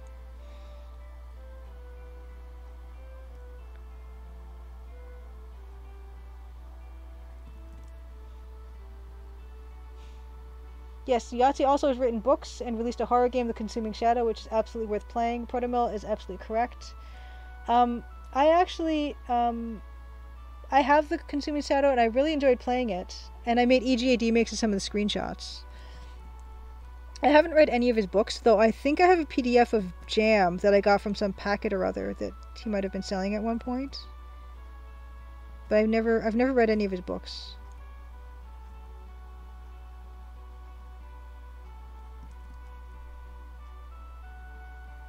Yes, Beholton, it's the same Yahtzee that does Zero Punctuation now. Yeah, and he still does like solo game dev stuff, although I think for his latest game project he will be hiring pixel artists. He mentioned on one of his escapist pieces that he's thinking about hiring a pixel artist for his latest project, Starstruck Vagabond. But I kind of was thinking, oh my gosh, I want to like submit to that and say, oh, I would love to do work for your piece, but I think I'm too busy. And I think I need to finish my own game before I work on anybody else's game. Jam is a good read, Protomo says. Yeah. S.H. Danya reading Mogworld. I might be interested in Mogworld because I did play my fair share of World of Warcraft, and I know that's what he's referencing a lot of when he wrote that. So that would be one I would be interested in reading just for that reason alone. Yes, video posted 9 years ago. Yeah, that's an old channel, and he doesn't do anything with it. But I do like the fact that it doesn't serve any ads, which is kind of nice. And he never monetized it. But it's fun, and him and Gabriel have a really fun rapport between the two of them. So I will rewatch those on occasion.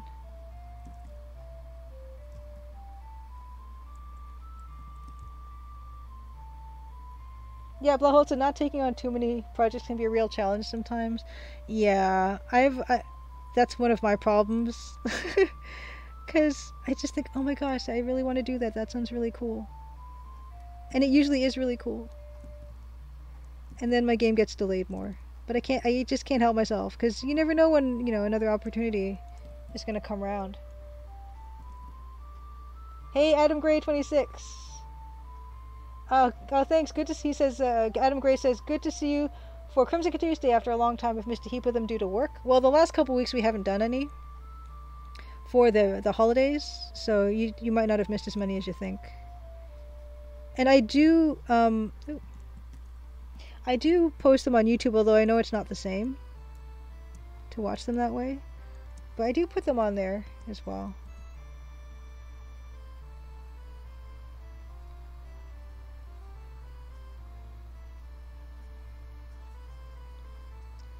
But I like adding like things about just other people in adventure games that I really think were awesome.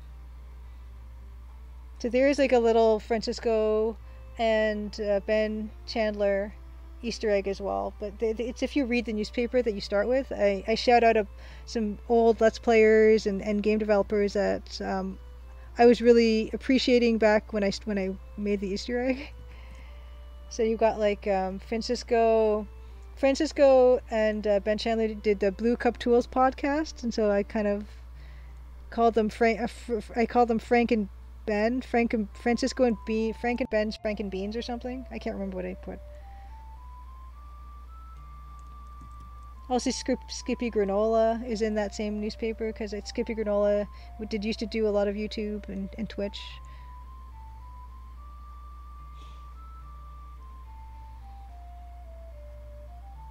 And of course, it was so wonderful to see her crabbiness pop by because yeah, I was a big fan of hers. She also played Hatoful Boyfriend on her channel. Well, that was one of her more recent ones, and I thought that was fun too.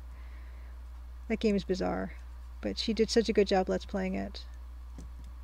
I don't know, some people just kind of have a knack to do that type of thing. I don't think I'm a particularly natural let's player, but it is fun to do and people seem to enjoy it, so I like doing it, and it lets me see games that I might not necessarily do otherwise. Yeah, and I'm a little teapot. It is cool to see people, you know, make careers in the game industry. Absolutely. Okay, I mean, I've been watching Zero Punctuation for years and years and years. Oh, nice! Michael Darkwolf met Francisco in person. It was great, and we met him in New York. Yeah, I met Francisco at Adventure X in London in 2019. I also met him at PAX West, I think that same year, in the 4-4 times.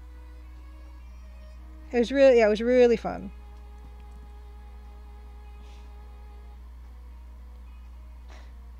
Dr. CDCS, you say it's a tasty looking fish. You must be pretty hungry. Enjoy your whatever you eat. You say have a great stream and can't wait to play the final game. Oh, thank you so much. Thank you for popping by. It's always good to see people come in and out and stuff, and especially streamers, because yeah, I love seeing people play the game live, because it's like feedback that I might not otherwise get, and because I'm working on it by myself, just getting playtesting is the toughest thing to do, and I need it. So anyway, have a good time, have a good night or day or wherever it is, whatever it is where you are. Justin Jeffy said, I look forward to a future where we can meet all of you in person at a convention. That would be, Justin Jeffy, that would be cool. Yeah, I really don't see myself going. I won't even go to the post office at this right now. So I don't see that happening anytime soon, of course, but one day.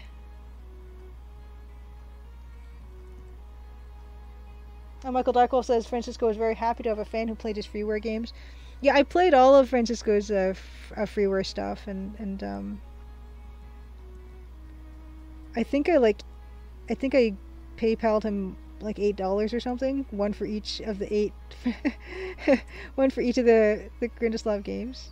That was back in the day, just to say thank you for doing this and being such an inspiration, something like that. Davor, you let me know for playtesting whenever you'll record playthroughs. I'm gonna write this down. Davor record TCD playthroughs. See, so when I said I'm getting through my feedback right now, the very first feedback email that I have saved from September 2020 was someone who sent me a very extensive list of stuff in terms of suggestions and notes and feedback, and it's taking a long time to work through it because this person put a lot of work into it, and I just have to thank that person anonymously for all that feedback, because it's really, really, really valuable, and it is making the game better. So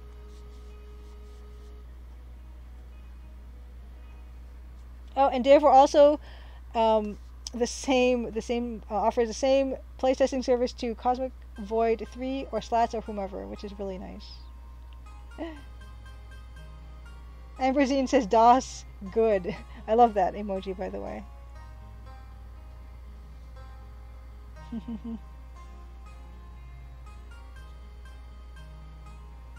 Oh gosh, Jessica Jeffy, I know, I was just, oh my gosh, the kid thing, sending the kids to school on Monday. I know, I don't even want to, oof. That's that's a toughie, really, honestly. Best of luck to you, and I mean that sincerely. It's a rock and a hard place.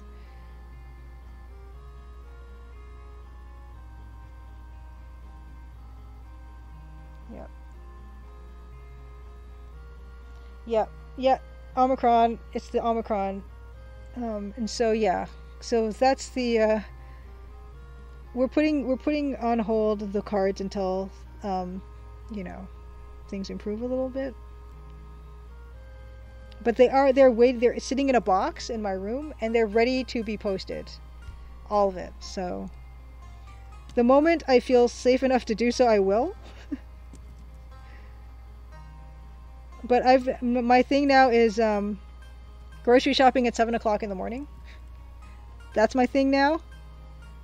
And I'm not an early riser, but I will grocery shop at 7 o'clock in the morning every 2 weeks. That's what I do now.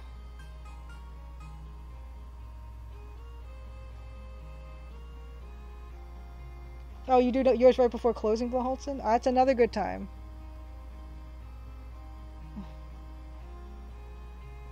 And Slash Studio, my gosh, best of luck for you for teaching in person. I have a lot of respect for you. For the past 2 years teaching in person, and your kids have been in school. Absolutely, best of luck. And yeah, teachers, you guys have it tough. And it's always been tough for teachers, but I don't think it's ever been as tough. So thank you very much.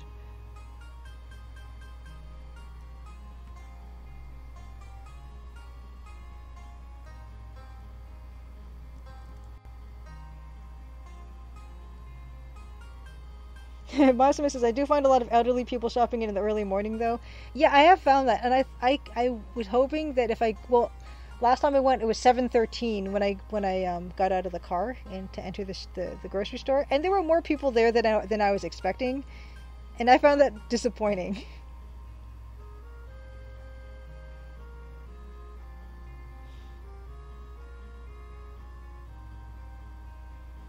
Justin Jeffy says, once all the COVID is over, I think I'll prioritize going to every convention I ever wanted to go to. Always thought of myself as an introvert, but honestly, I miss people. Yeah, events will be nice. Yeah. It'll happen.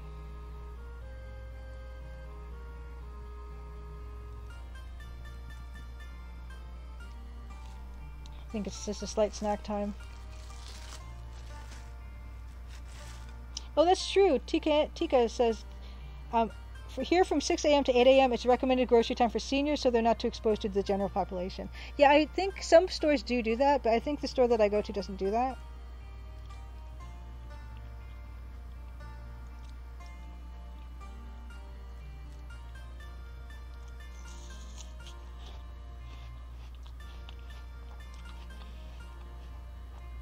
Excuse the crunching. Dear Voice says, I don't think I realized how much of an introvert I was until COVID.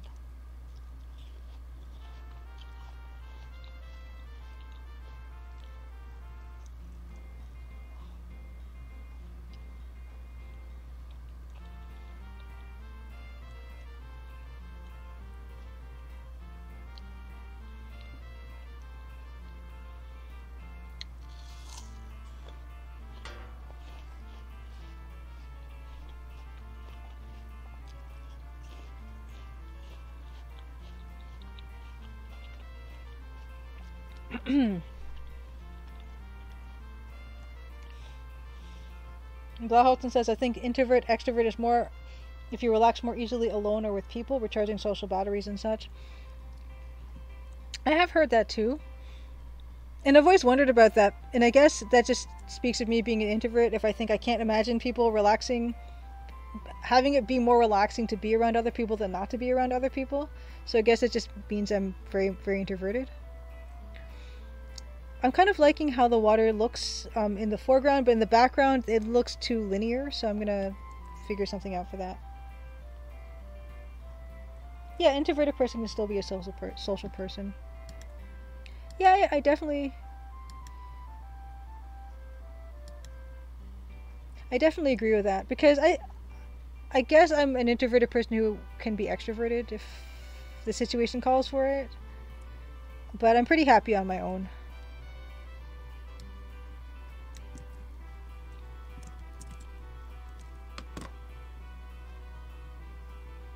Yes, I'm a little teapot, you're the same. Very sociable, but when you're alone, you definitely want to be alone. Me too. Aw, Just a Jeffy, I appreciate that. Just a Jeffy says, thanks, A_Maple Mystery, for helping us through the sucky time. I enjoy Crimson Tuesdays, and it gives you something to look forward to. That's really sweet. Thank you. I appreciate it. It gives me something to look forward to. Look forward to, too, in fact. Socially, absolutely. Absolutely. Blauholz, you do regular D&D sessions? Nice. Nice.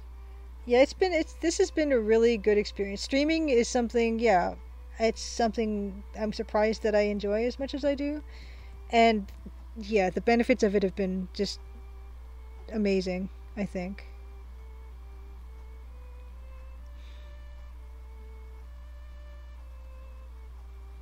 So right now, yeah, I still have the selection for just the dark and light colors of the river, but with Control H you can hide the marquee, so you can actually see what you're doing, which is kind of nice.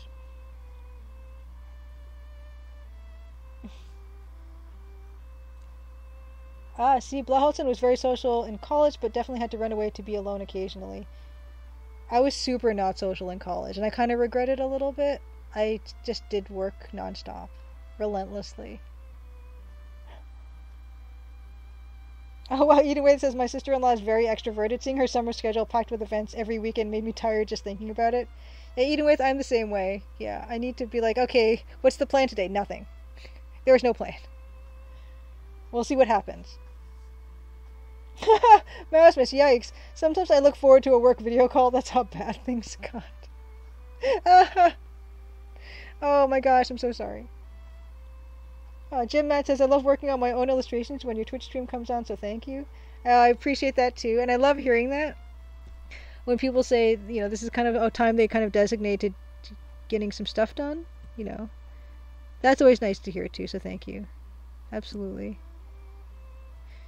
Because I do get some, we slowly have been working through things, the art stuff here on stream, which I do very much appreciate. And this piece, as you see, it will be in the new version of the demo, as well as some of the other art that we've been working on together.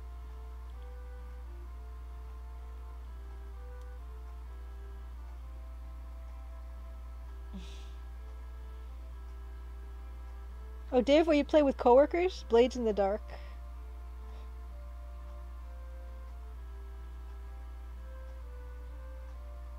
Yeah, Blaholton, yeah, meeting up with people, it is super important. And yeah, it's really hard to do that. Especially over the holidays, because, you know, that's when people want to, and it was like you just felt like you had to weigh all that against itself, and it just felt bad to do it that way, because you felt like, you know, oh, you know, I don't... It's difficult because you're fighting with your need to be social with this need for safety. I had that in mind today when I was working on something else, where I took a children's literature course in university, and one of the big themes in children's literature is security versus freedom, and that's a big thing for kids to navigate. You know, I want to be safe, and, you know, my parents want me to be safe, but, you know, that protection is also like a barrier, and it keeps you from exploring and just seeing what you can do and all that. And there's that fine balance that kids and parents have to navigate for the kids. How safe can I be? But too safe is not good, and too free is not good either. And I felt that way over the holidays in terms of just trying to make decisions on how to be safe, but how to be free. And it doesn't feel good no matter how you slice it.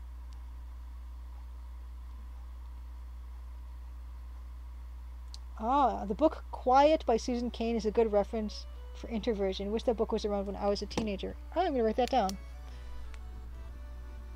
Quiet by Susan Cain.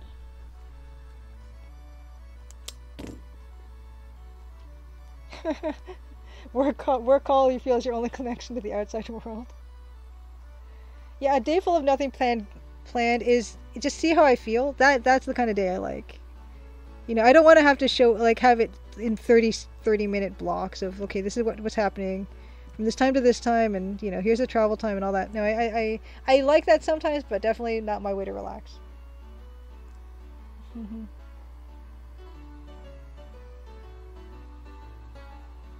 Yeah, therefore, yeah, I was a friend of mine is interested in trying Dungeons and Dragons for the first time, and I told her the hardest thing about Dungeons and Dragons, like it's not the rules, and it's not the playbook, and it's not creating characters. The hardest thing about Dungeons and Dragons is getting everyone in the same room at the same time.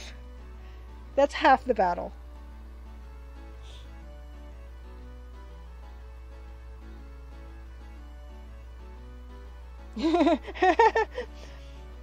Yeah, so yeah, just as Jeffrey was saying, being at home with the same people every day is difficult.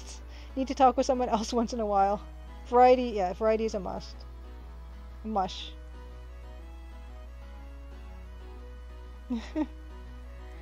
Oh, Dave, where you agree with the security versus safety?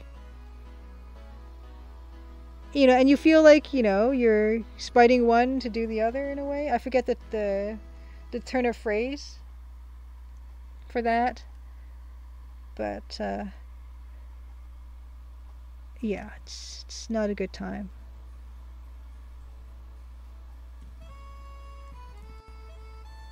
Oh, you agree with the worst part of role-playing games being scheduling? Yes. Yes, I told my friend that. I said, and that's always a problem. And board games too. Just trying to get people together for multiple hours at a time, super hard to do. And, it makes me feel like, yeah, I think most of us never really appreciated that when we were kids, that people had all this free time.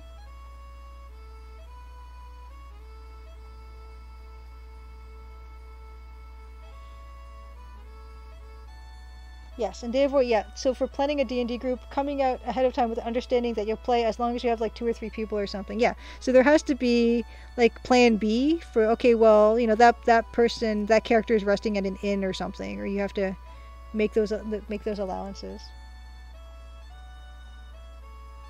Yeah, board games are not as bad. They're not like an ongoing thing you don't want someone to miss out on. That is 100% true. 100%.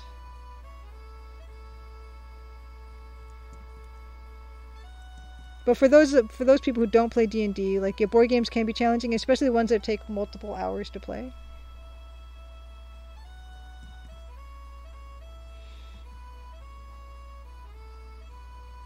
Time check, 10 o'clock. Okay. Yeah, so I feel like probably 10:30 I will start on Personal Nightmare. I almost feel like we could finish it tonight. And then I have to figure out how we're going to figure out the next thing. But I have a week because hopefully Dan can stream next week. We'll see. Maybe we'll do combo stream again.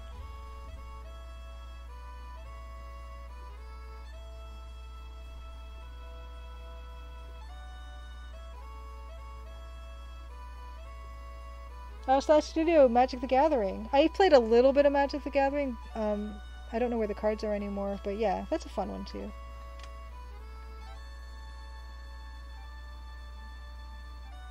Yeah, just to Jeffy, you say you've always been intrigued by D&D, never got into it.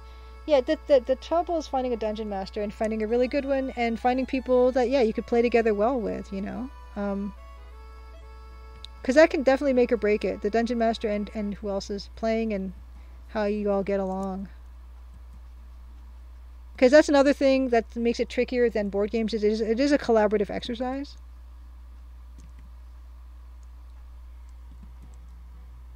In fact, going back to The Escapist and Yatsukrosha, I think Escapist is doing some kind of Dungeons and Dragons campaign, and they stream it. So that's kind of cool. And Jack is the Dungeon Master. Jack Packard is the Dungeon Master.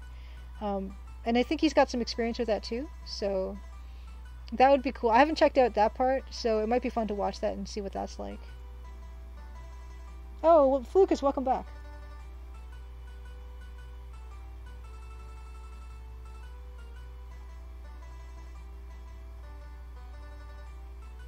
Yeah, Blaholton, yeah, I think it's really wise to have, plans about, okay, well, this person's missing, then we do this instead, or play another thing, or maybe just do a module or something. That's just a quick module. I think, yeah, all that stuff. Because it's, life is life.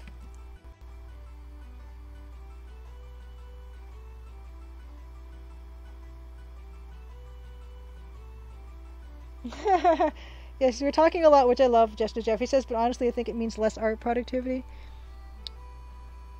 Yes, this is true, but this is not a high priority thing I'm doing right now. I mean, I wouldn't be working on the stuff at all if it wasn't for the stream, even though it will eventually need to get done.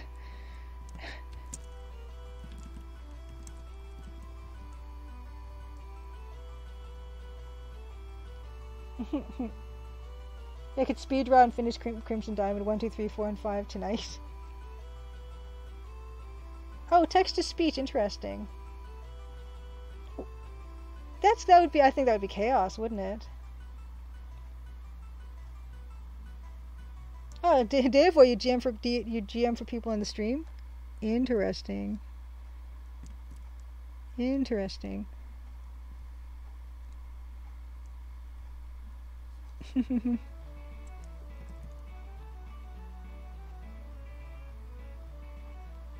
Yeah, so much conflict. The better the conversation, the less of art productivity. Maybe that's okay. It's okay. It's totally fine. If we can have a nice time together like this, doing the art, getting some art done is a bonus. Yes, chill is priority, Maximus. You're correct. You can still. And Celestia, there's another one who's always painting backgrounds during Crimson Tuesday. Lots of productivity. So yes.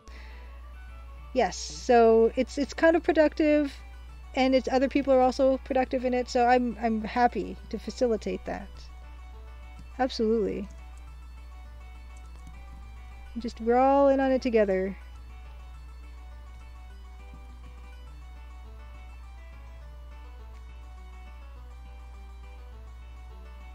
Lucas is asking, Julia, quick question, are you still using Creative Cloud? Or did you end up going back to your older CS versions? Lucas, this is Creative Cloud version of Photoshop, and I use it because it actually lags less on stream than Adobe CS2 Photoshop, which is weird, but I guess it has something to do with optimization. So that's kind of strange. But that's why I actually ended up using it. And someone at Adobe was kind enough to kind of give me a trial version of it so I could try it out and see what I thought. And I found that on streaming it's just way smoother than the CS2 was, and so I've stuck with it. Although, like, full disclosure, he did also offer a discount ongoing for the subscription. Otherwise it would be kind of steep for me. So yeah. I do have that. And it does come with some nice, like, Creative Cloud storage, which is also good, and I use it all the time for my my Crimson Diamond Adventure Game Studio backups. So it's pretty good for me. But yeah, I think I would stick, if I was not streaming, I would stick with CS2. But my streaming with CS2 was kind of just, it lagged so badly, it was really tough to get anything done. I mean, even tougher than it is now.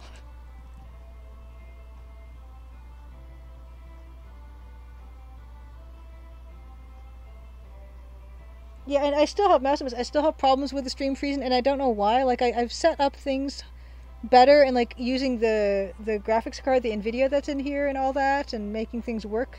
Like, those are the same settings that I tried with CS2, but for whatever reason it just works better. Yes, Lucas, I am glad. Thank you. I'm glad I'm making it work too.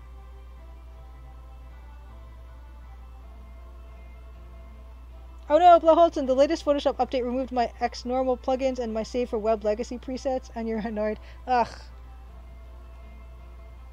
Yes, and back up your games, folks. Yes. Yeah, why don't we take this opportunity to do a public service announcement to back up your games. Please, back up your games. Back up it up multiple places.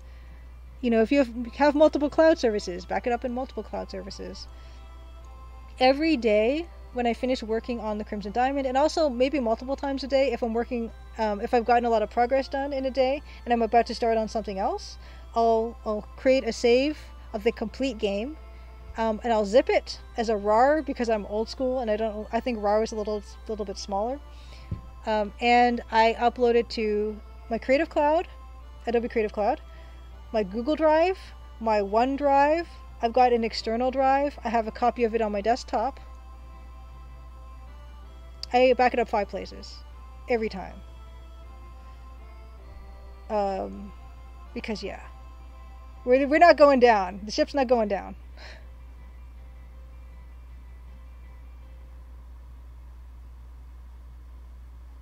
Yes, and Lucas, yes, it can be hard to change, and sometimes changing stinks. As long as the tools work for the artist, that's all that matters. Yeah, yeah.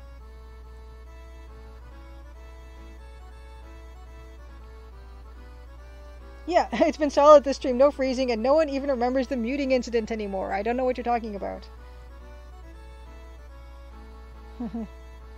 Just have a timer that shows time since last backup works wonders.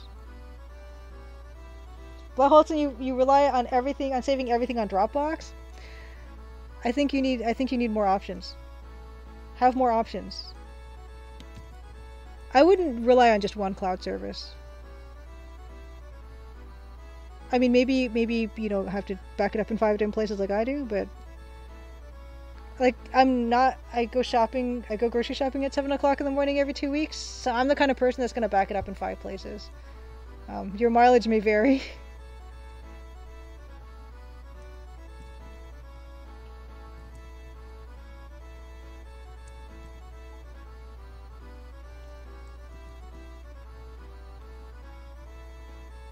Yeah, sync in several places. External hard drive, yeah. Lucas, you watched a mini documentary on the making of Myst.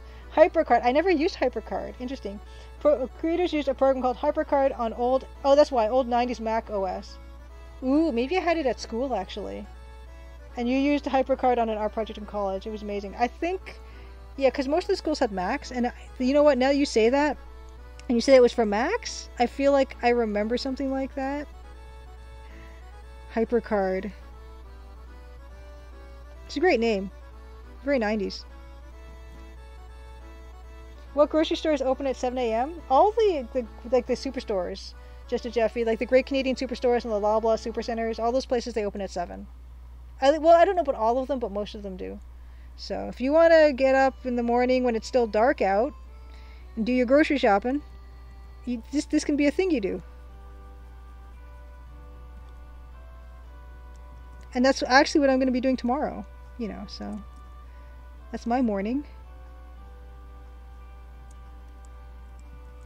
Although I'm thinking maybe only going every 3 weeks and just buying fresh fruit, but also frozen fruit for when the fresh fruit inevitably runs out after the 2nd week. Maybe I can stretch it out to every 3 weeks.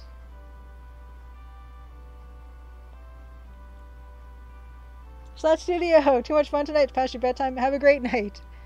Have a great night, Slash Studio. And of course, Slash Studio is working on Betrayed Alliance 2, which is an EGA text parser game.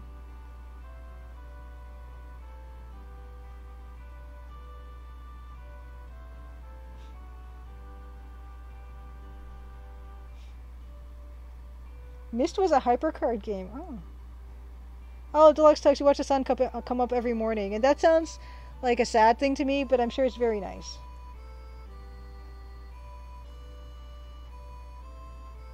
Ah, there you go. Sobeys. 24-hour Sobeys nearby, Justin Jeffrey. 3 a.m. Perfect.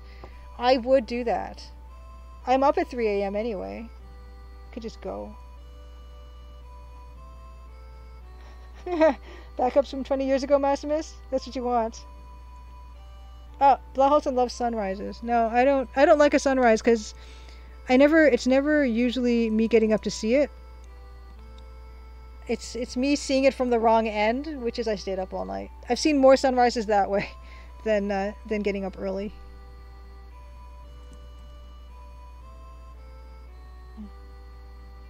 Yeah, eating with milk is the perishable thing that you can't stockpile. This is very true, Edenwaith. that's the problem I've been having. The milk thing. But it depends how much milk you drink. Also, you could get Coffee Mate for coffee, which works okay as your dairy substitute. But that is the thing. But milk actually will keep a fairly long time if you get the latest dates on it. Usually it's like for the month in the future if it hasn't been opened, so you could get away with 3 or 4 weeks. Oat milk, Fiona also says, is a good substitute. I've heard that oat milk is a new hot milk. And I'm a fan of other types of, like, almond milk and stuff like that. Welcome to the chat, by the way, Fiona. So.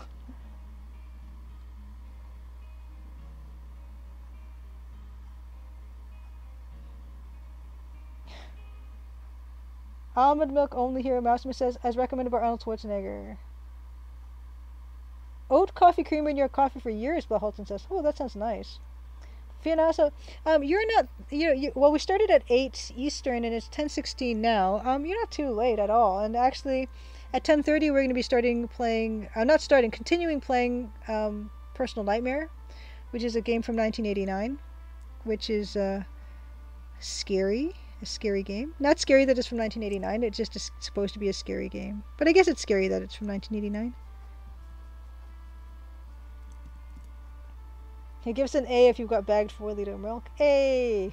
No, I don't do the bags. I don't actually drink a lot of milk, which I want to fix. I only use milk really for coffee and tea for the most part.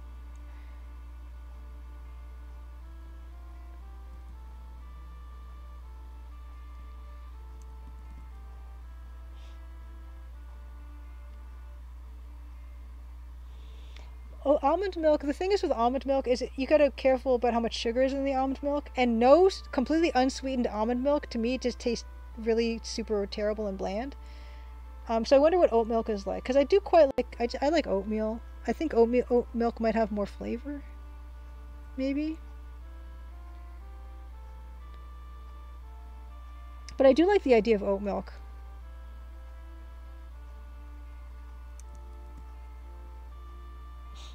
Rasmus likes tracking and remembering stuff. I do not.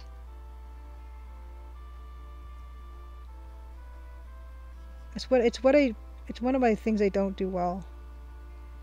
That's part of the reason why I have that notebook feature in the Crimson Diamond, because I don't remember stuff.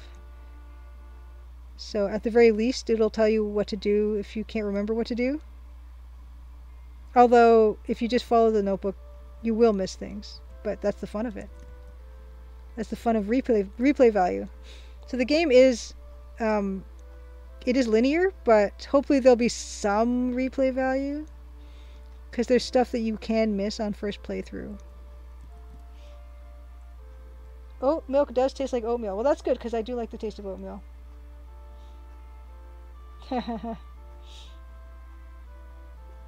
Yeah, yeah, not my tracking and remembering stuff is not my strong suit.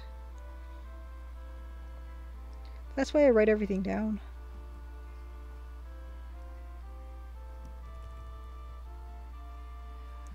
That's looking nicer. OT and Valio make good oat stuff. Oh, I want to get oat milk next time just to see what I think.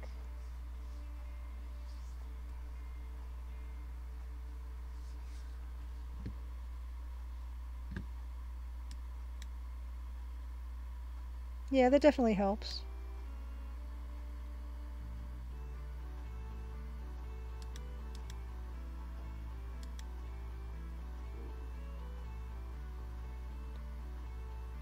I think I wanted more shading.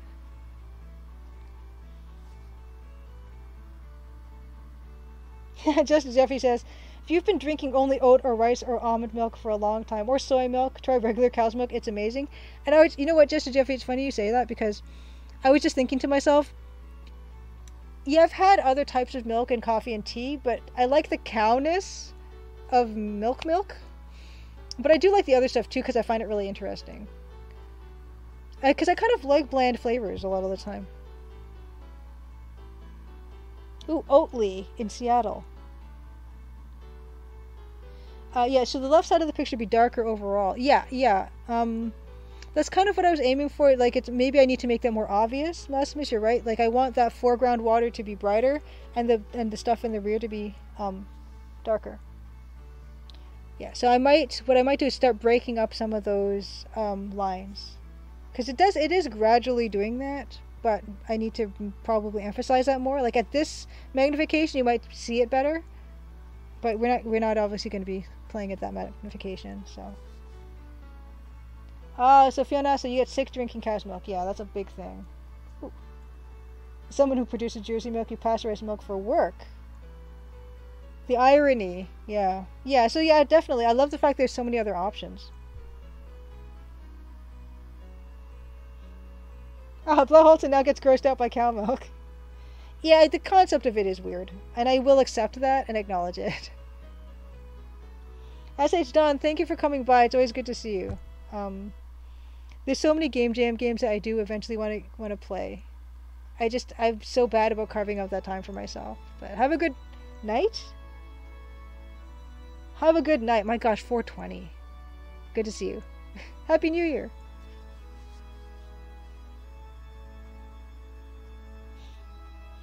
Yeah, I do. I just like, and I can never really. I don't think I could really be a vegetarian. Although I think I would definitely cut down on meat overall. But I like the cowness of beef and pork, the pigness of pork, too much. But I do think it'd be healthier for myself and the world, to eat less meat. And I don't really eat very much meat anyway, but I don't think I would go completely without it.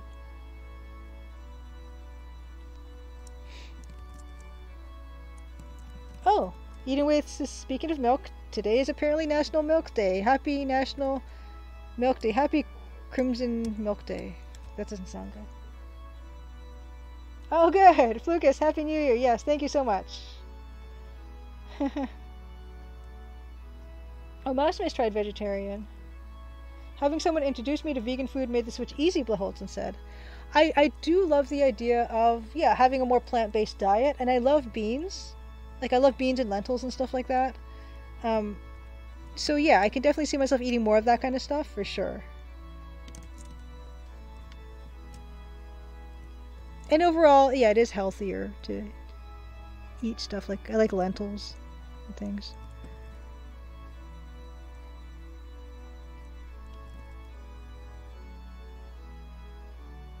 Yeah, that's the thing, Blaholton. Like, there's a lot of knowledge and stuff, a lot of nutritional stuff people have to learn before they can be vegan properly.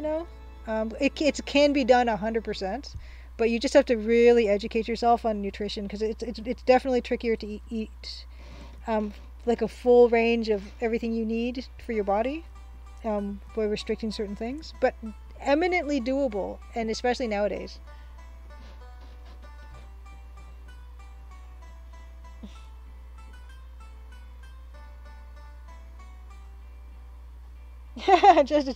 Yeah, so when you occasionally go back to cow's milk, 2% tastes too good.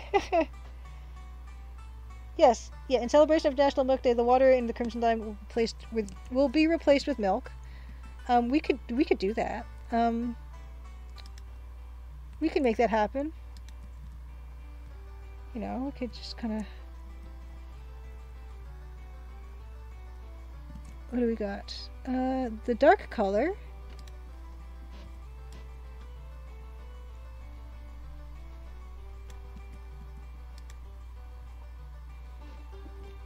Where's white? Actually, I don't use a lot of white in these shots. Ta-da! Happy National Milk Day, everybody! Yeah, there's so many options for healthy, like, meat alternative stuff that's tasty and easy to stick in the oven. All that, super good. I love grocery store stuff, like the prepared stuff they have. I love it. Yes, and eating with, I've heard the same thing about simulating milk in, like, for commercials and stuff, and like ice cream too. Apparently they use lard for ice cream. Even on cereal boxes they might use white glue instead of milk. I've also heard that.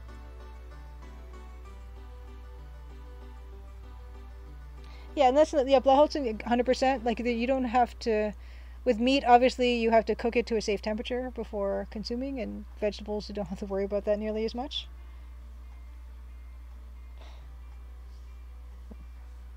Where are the cookies? Mmm, yum. Milk day. So do you guys just eat the cookies alongside the milk, or you do that dunking thing, which kind of always kind of was weird to me? Yeah, yeah. I think there's definitely more of a market for the vegetarian and vegan stuff than there ever has been. They come up with all kinds of stuff.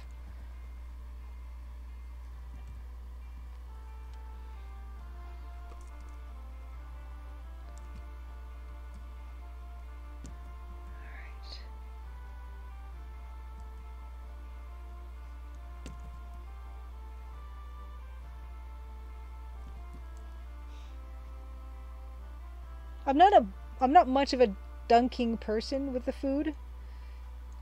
I did used to eat cereal with the milk on top, but it was never really a big thing for me. That whole thing. I think it was mostly I did it because that's what you're supposed to do. But I think it always felt kind of weird to me to do that. Okay, eating with dunks, cookies and milk.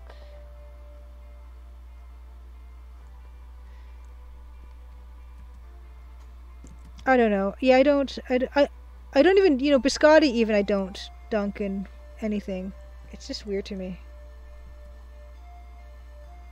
Although I will say that I have an Australian friend, Jess, who introduced me to the Tim Tam Slam, and that was pretty good. So I will never say never.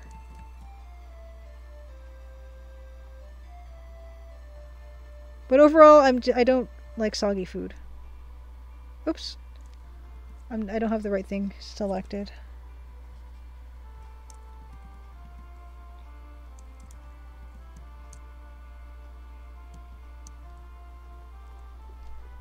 Anyone here heard of castoreum used in ice cream? I feel like I've heard about that and then I forgot it. It's like castor, that stuff that comes out of beaver backsides. There's a gland beside the beaver backside that has something called castor, and they use that in ice cream or something. I think. Is that what you're talking about, Just Jeffy?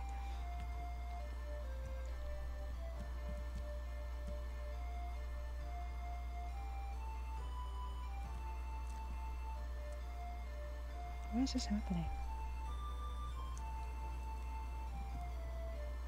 Oh, see, Blauholz. So when I eat sweets, I usually will eat, like, have like a tea, like drink hot tea with it, either hot black tea or hot green tea. Doesn't really matter, but I guess that's what I'm used to because that's what we did ever since I was a kid, like snacks, wagashi or whatever it's called, because just to keep the sugar from really lingering on the palate too much, just counteracts all that sweetness. So I will usually insist if I'm having a dessert to have some kind of a tea with it. It can be herbal too. I just need something. Yes, yes. Castoreum is a tasty additive. Comes from the beaver's anal gland. Yes, you read that correctly. Yes, yes.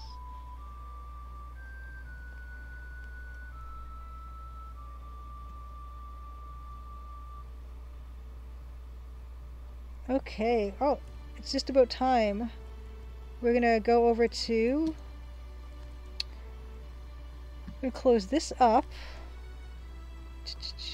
Let's get to Big Julia again. I changed my key binding so that they don't affect the opacity levels of my um, Photoshop files anymore. So that's something else I did over the break. Um, mm. Hot chocolate, Lucas says. Yeah, I remember there was a time when Starbucks had some sort of really rich hot chocolate, like ultra rich, and it was basically like they took chocolate ice cream and heated it up. And I'm not saying it wasn't good because it was, but it was really rich. But yes, we're gonna move on to Personal Nightmare, which is, yeah, this beautiful I'm mirrored. Okay. There? That is a screenshot from Personal Nightmare. It's we're not going to go too much about the recap of the game, but you basically, real quick, you go back to your hometown in Tynedale, which is not a real city in England or town in England, and you're looking for your father because your mom says he's been behaving strangely and he was the pastor at the church. Yes, unicorn hot chocolate. I don't know. It didn't have extra stuff in it. It was some ultra rich thing. Yeah, it didn't have like whipped cream or maybe it did. But I don't think it was a special candy sprinkle thing, which I'm imagining unicorn would be. Show and tell Halloween. Yeah, so this is not what we need, but this is where I play Personal Nightmare. Okay. So, we are going to move on to Personal Nightmare. And yeah, I will do a bit of a preamble before the part where we get stuck, because I will be posting that as a completely separate, helpful little video on YouTube, because I feel like it's a place that you kind of get stuck on if you can't figure it out, and it's tough to figure out, and you'll see why. Yeah, Nancy's moving to Tynedale, or whatever it's called. Okay, so let's start this up. So the first thing I have to do is turn off our nice music. The second thing I have to do is I have to turn down desktop audio, because this, especially during this section of the game, because it has really awful PC speaker stuff that we don't want to hear. Ooh, yeah, mom and pop dairy. So, Deluxe Tuck says, ice cream and fresh milk that comes in glass jars are meant to be returned to the store when you're done with them. That sounds amazing. Okay, yeah, we're gonna get started on Personal Nightmare. And yeah, maybe we can finish it today. Who knows? We'll try. Yeah, the immense sound is not good. This is the PC version. There was a PC version and an Amiga version. This is the PC EGA version with no night and day difference in color palette, and there's like 3 noises and they're all bad. So, you're welcome. Let's get this going. No, Jess and Jeffy, you do not want to hear this. I promise. Yeah, we're not even going to watch that because that's the problem. Yeah, at least the developer tried to have sound. Kudos to them. Yeah, absolutely. Absolutely. I admire any effort, and this is 1989, so they were figuring stuff out still. So there's a lot here that I might not want to recreate for my own game, but they're good lessons to just be reminded of, I would say. Yeah, sound in the air was a pain. Does everyone remember their first game to use a Sound Blaster or a Roland ad-lib card or anything like that? Because I'm pretty sure the first one was, for me, was King's Quest V. I think. And I think it blew me away. Just tell me your isn't it ICQ?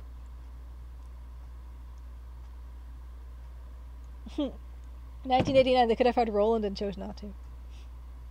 Okay, so let's do this. Restoring a saved nightmare. File name, working. Okay. So this is the point where I'm going to just quickly explain this section of the game. I tried to play this part before and I got stuck. The goal of this little section, it's kind of an arcade sequence, and the goal of this section is to cause a taxi to crash into a tree. And if you follow there's a couple different walkthroughs that you can try to follow that are pretty vague about this section and specifically how to do it. So I'm going to specifically say how to do it and to move on to the next section of the game. Because there were a couple Let's Plays on YouTube that showed this. One of them was the PC version that had a commentary, but the person who was doing the playthrough, when they were having trouble with the section, they just edited to the next video where it was completed with no explanation of how they had done it. And the one that really helped me was there was an Amiga Let's Play for this section of the game with no commentary, but I was able to kind of figure out what the person was doing as I was watching their Let's Play. So that was super helpful. So very, very thankful and appreciative to both of those because it helped me figure this out. Okay. First thing we have to do is we're going to have to go north. And when we go north, we're going to be shown a black screen, and there's going to be a car coming toward us. And what we have to do when we see that car is we have to move east, and as the car comes close to us, we have to move north. That's what we're going to do. Okay. Oh no, the sound is here. Oh no, what? Oh, you guys can't hear this. You can't hear this, right? Oh my gosh, it was just blasting in my ear. I'm so sorry. I just crashed it because I panicked. Okay, you can't hear it, but I can hear it. Okay, you know what? I'm taking the earbud off because that scared me. It did. Hold on. I might die. Did it pause? Okay, I'm gonna restart. I'm so sorry. I panicked. I heard the awful sound and I thought I was subjecting you to that and I didn't want that to happen. So we're gonna start again. Yay. Okay. Yeah. Bleep bloop. No sound. Okay. I'm just not gonna hear anything. No ears on this. Okay. Oh, one short eye. Welcome to chat. You had a PC speaker sound without a sound card until the late 90s. On the plus side, hearing old soundtracks with MT32 today is mind blowing. Yes. Yes. 100%. Yeah, the Amiga had better sound. Definitely. Yeah, I'm not gonna listen to that. It's terrible. Ooh, okay. Yes, we love an MT32. Yeah, Dan, hopefully, if Dan can stream next week, we'll be working on some MT32 stuff. I was bugging Dan to deliver me the ragtime piece that he was doing because I would love to include that in the new version of the demo for people to enjoy, but I haven't bugged him about it recently, so we'll see. But yeah, so we're going to do this. File name is working. Yes, working. Okay, we're going to go north. Through this door. Here comes the car. Okay. We have to go and then north. You see, and the car swerves and kind of goes away. Great, so that happened. But we have to, the thing is we have to keep doing this. So I have to go east now. And then I have to go north now. Okay, we have to do this about 5 times. So that's a good puzzle. And you have to wait until it's facing you again.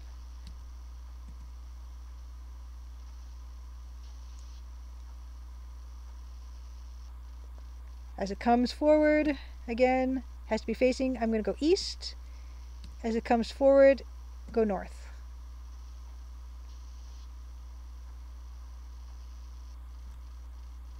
Here we go again. East and north. There we go. Yay! We crashed a car. Great. Fantastic. Save. Yay. Okay. So that's that. That is the section of Personal Nightmare that is a little bit tricky, and I hope this was helpful to you in your own playthrough if you decide that you want to attempt it. Yay.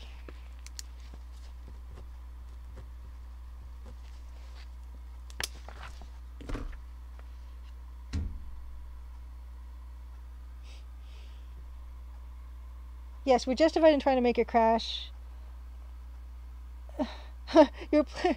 Most must watch North by Northwest last weekend with the plane chasing the man. Yeah, this is basically the same. How would anyone work this out? What's the logic here? There is a bit... I don't know. Honestly... Yeah, I don't know how you'd figure this out. And it, with a walkthrough and the benefit of all the technology at my fingertips, it took me a while. Just a little while. But yeah, happily, that's all done. And yeah, we can continue with the game as normal. Okay. Because, okay, I'm going to read you what it says in the playthrough. It says, while the car is still, go east, and then as it approaches, you go north. Repeat this pattern until the car crashes. Yeah. Anyway, we've done it. Okay, go north. Open glove box. This is a nice screen, isn't it? Glove box. Okay. Take keys. Is there... Can you look in glove box? Okay, so there is a key. Set of keys initialed PM. Take key. Oh. I took it. Where'd it go? Oh no. Oh no. Where'd it go? Look in glove box. Ugh. Okay. Yeah, interesting mix of... I do love this. I think it's a great interior for a car. Okay, take the set of keys. There's no... It wasn't a set of keys. Anyway, go south twice. 1, 2. West and south. Okay. Unlock door. Unlock the door. Open door. Okay. Go south. Ooh, that's nice. I'm gonna save car. Let's just enjoy this together for a second.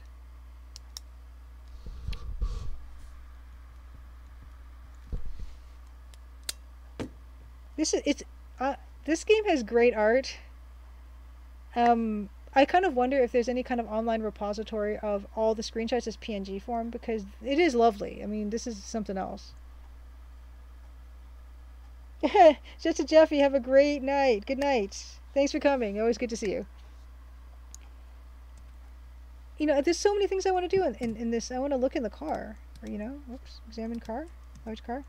It's really quite some car. Open car. It already is. Examine car. Nope. Okay. East. Oh my goodness. I'm so sorry. I did not realize this game was for mature audiences. Okay. Examine desk. It is a rather tatty desk covered in papers. Can you imagine that this is made in England? Examine papers. Various bills and invoices to do with the garage. Amongst the papers is a bill. Take bill. Oh boy. Yeah, return west. West? Oh, wait. There's no examine bench? East. Examine bench. Is oily and dirty from the years of exposure, etc. Find goggles and a spanner. Take goggles. Can I put this ball of yarn in my coat? Great. Penny. Cross. Knife. Knife in coat. Nope. You can't fit the students in the razor. Okay. Coat. Nope. This is fun. Okay. Take goggles. Wear goggles. Great. Take spanner. Wear gloves. See, I do have gloves, but... Oh, you know what? Did I drop the gloves? Oh no, please don't tell me I dropped them. Oh, guys. Oh, guys. I think I dropped the gloves. I think I didn't need them. Oh no, oh, thank goodness. Okay, I have them.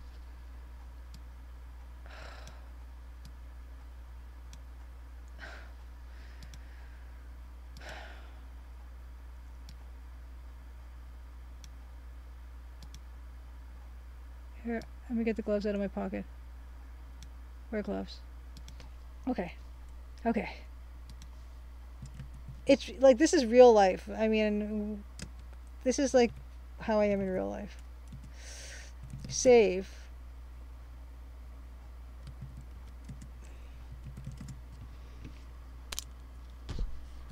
Pause. Oh, gah. I gotta write down all these save game names because there's no dialogue window for that. So that's part of the difficulty. Yes, Gunner Road, I know. I'm so sorry, everyone. Oh, that's true. That's true. Yeah, the lady's parts were pixelated after all, so maybe we'll get away with it. No suspend, please.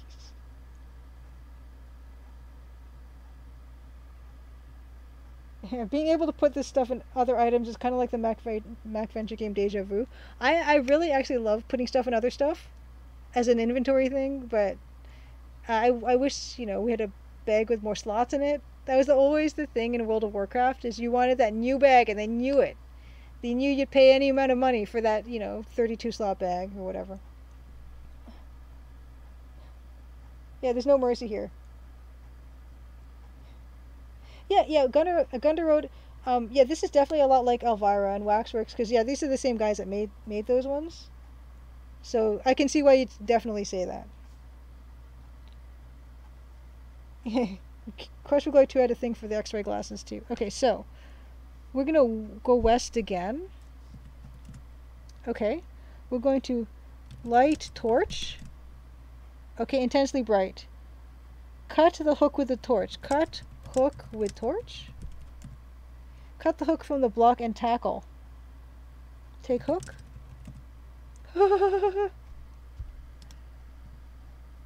Can we put our Bible in our coat? Yes. I wonder what would happen if we tried to do this with the goggles on, you guys. Okay, we're gonna try that. But first take hook. Save. Oh, I should count. 1, 2, 3, 4, 5. I want to try to do it without the glasses on. Is that okay? Indulge me. 1, 2, 3, 4, 5. Okay. Gunner Road, I have not played They Came from the Desert, but I watched Crowley9, I believe his name is, on YouTube play it, and that game is intriguing. It's very strange, but I'm kind of fascinated with it. Okay. Yeah, okay, so we're going to try to do this. So I'm going to load the game. Load. Load, you need to keep it. Okay, well, I'm sure I can fit. Okay, so we're going to go to car. No, Ga. We're gonna load Ga, because Ga is the one where we're wearing everything, right? Remove goggles. Okay, we're gonna go west. Light torch. The torch flares up intensely bright. You have to shut the torch off because your eyes cannot stand its brightness. First of all, there's a grammatical spelling thing going on here, but that's okay. Second of all, how nice they didn't blind us with the torch. What if we don't have the gloves on? Remove gloves. Wear goggles. I need to know. Light torch. Okay, okay, intensely bright. Cut hook with torch. As you try to cut the hook off, it becomes too hot to handle and you have to stop. Well, look at this. This is almost like a baby game now. Yeah. Oh, Gunda Road, Crowley9. Yes, so you're among the old timer people who watched Let's Plays from Her Crabbiness and Light Blight and Crowley9. Yeah, I watched all those guys too, or those people too. Good times, and I'm glad you're from that time as well. Yeah, and that's another thing. When you read the newspaper in the demo for the Crimson Diamond, there is a Late Blight reference to that as well in that. Yeah, I kind of thought that our hand would get burnt off or our retinas would get burnt out or something, but no. And I am just a little bit disappointed. 1, 2, 3, 4, 5. Okay, press red button. Whoa, look, it's an animation. Go east. Okay. Oh my goodness, this is exciting. Okay, go east and get under the car. What? Get under car? What is that? How do I get under the car? Go east. Oh. No. Oh dear, I'm so sorry. Okay.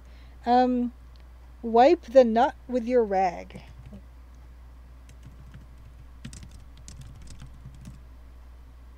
How do I get under the car? Under car?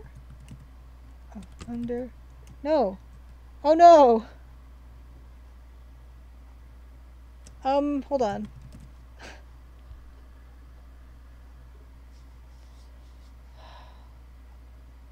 How do I get under the car? Get under car. What is that? Cut. Go east, then get under the car. North? No, it's not north. North is leaving. West, east, east. What else is on here, by the way? No. How do I get under the car? Down? Nope. Go under car? Okay, great. Okay, here's the nut. Examine sump nut. It is used to allow oil to be drained from the car. Why do I have to rub the nut? Can I just not? I want to see what happens. Save. Nut? No. No. No. I'll just say nut. I'm not going to wipe the nut. Turn nut with spanner. Turn nut with spanner.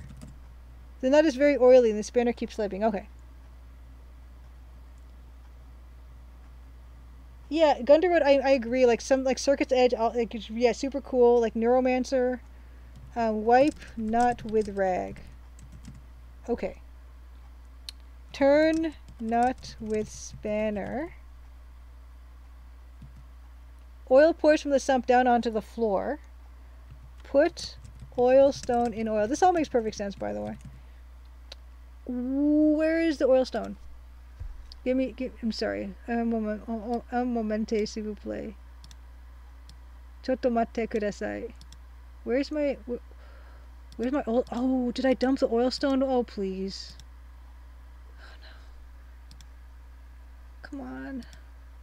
Oh, is this it? Yes. Okay. Yes, Rise of the Dragon Deluxe Tux, another good one. Yeah, and Deluxe Tux, we do wrench in Canada.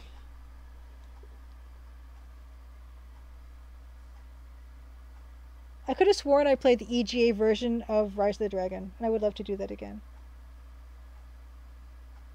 Yes, Bilkun, you've never learned how to change your own oil. Now you've encountered an adventure game that is forcing you to learn how, but only if you're in Britain with a British car. Put oil stone in oil. Come on. What did I just do?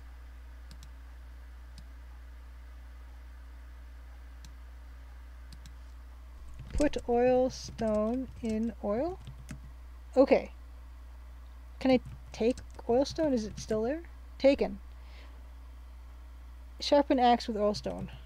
Sharpen axe with oil stone. Okay. Save. Axed. Doing well. Okay.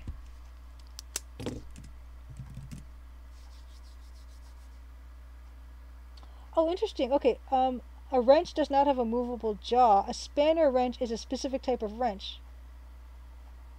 That's okay. That makes sense because it's spanning the span. Nice. I learn all kinds of stuff.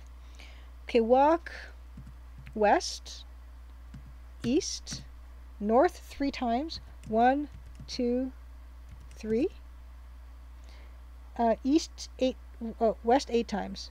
1, 2, 3, 4, 5, 6, 7, 8. North 4 times. 1, 2, 3, 4. Oh, this is beautiful. Look at this. Okay, save. Manner. Let's just take a pause because I want to just dissect this screenshot a bit because I think it's really nice. Manner.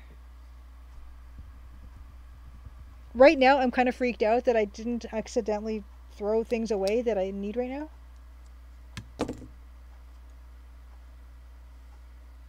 Yeah, the change in perspective on the race car was nice. You're still stuck on the sharpening an axe with the motor oil puzzle? Deluxe Tux, what do you mean? You don't do this like all the time at your job? But look, I would like to look at this limited palette. They're using 1, 2, 3, 4, 5, what, 6 colors maybe here? And what I love is this is the magic of EGA to me. Oh, I can't. Okay, so look around this doorway. We've got, they're using the darker version of the blue and the dark version of the gray to give this feeling of, you know, this is dirtiness. I love that. And even here, it's impinging on the door frame. The door frame is like 3 different colors here at least. Here. And then we actually have some dithering here, which they don't do a lot of in this game. Here. I think this is a really nice, simple screen. And what I love is this door too. Like, look. The edge that's facing us is brighter. It's warm red, and the receding door is that cool blue. Which is really nice. A nice choice. Very elegant. Okay. Tie rope to hook. I don't... Look. You're staying in the manor entrance. Okay, high above you, there's banisters. Staircase winds around. Tie rope to... Oh, because we're holding a rope. Okay, tie rope to hook. Do we even have a rope? Every time I need to do something with my inventory, I'm going to grimace because I think I don't have it. Every time.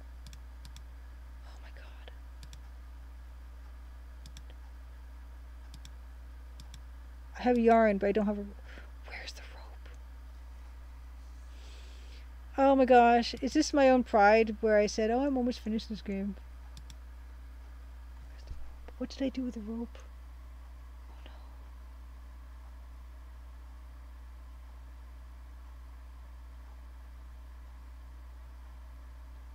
Yes, the image is unsettling. Now, the most unsettling is where did I put the rope? Come on. Have mercy. I'm not going to remember where it is. Because I clearly dropped it somewhere.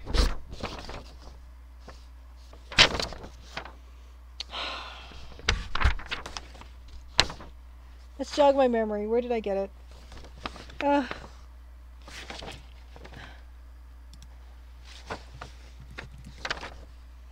Okay, let's go backwards.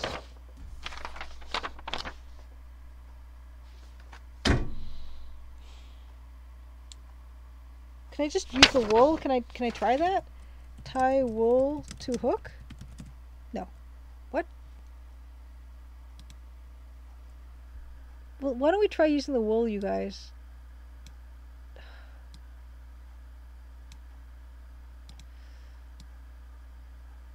Because that thing's a penny beside the wool.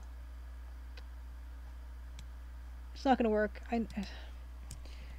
Tie wool to hook.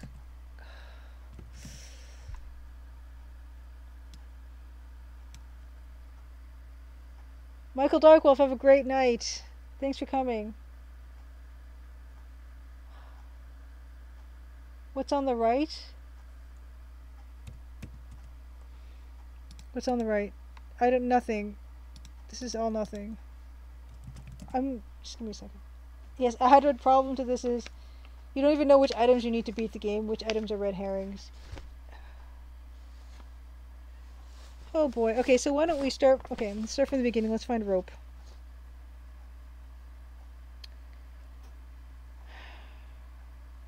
I must have used it for something else. I wouldn't have felt safe throwing it away.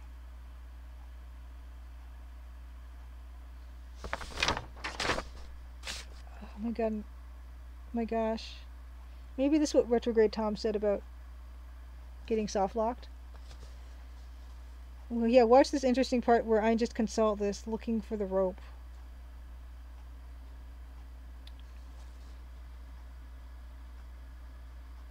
Cut the rope with your secateurs. Okay. Right. Okay, where is this? Post office. Okay. From the mailbox, I know where the rope is. Where it was. One moment, please. And I can't even really navigate this game that well because of the way the compass works. Okay. We're gonna find the rope, and then when we find it, it's gonna be fine. First we have to find the post office, which I'm not entirely confident I can just find on my own.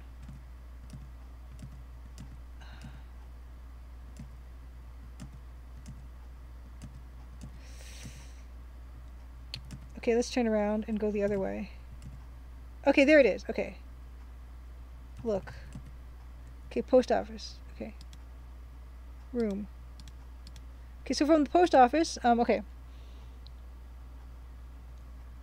Post, okay, go north. West 4 times. 1, 2, 3, 4. North 3 times. 1. What is this? Why are there people here? What happened? The figures crowd round closer. Oh my.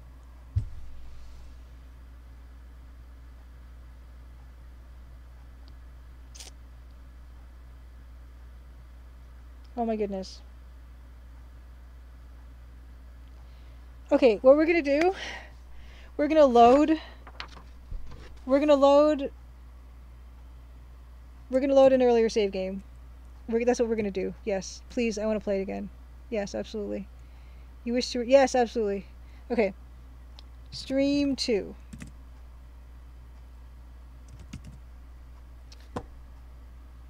Okay, so from here, go north. Oh wait.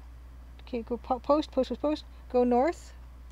West 4 times. 1, 2, 3, 4. North 3 times. 1, 2, 3. Up. Okay, so is there a rope here? Okay. Okay. It's gonna be fine. Cut rope.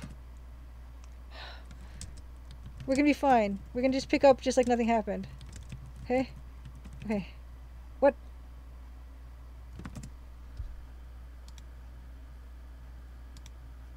Everything is under control.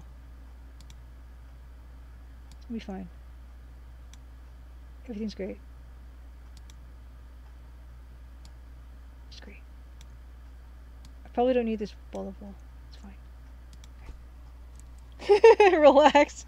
Maximus is saying relax.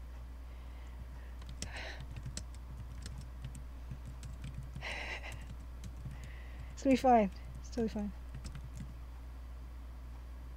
Could have sworn I took this gosh darn rope. Down. Get rope. What does it look like? I don't remember this icon. I must have got it though. It says drop secateurs, so that's gonna be fine.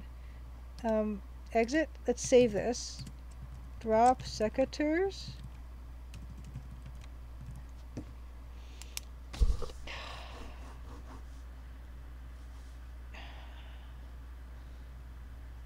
Right, and we don't use secateurs in Canada. I don't know what these are. Yeah, why this inventory system? Why? I guess it seemed like a good idea at the time. Yeah, I mean, yeah. Yeah, drop. Everything is fine. Totally fine. Okay. Go south. Go west 3 times. So, go west 3 times. 1, 2, 3. South and what? Oh gosh.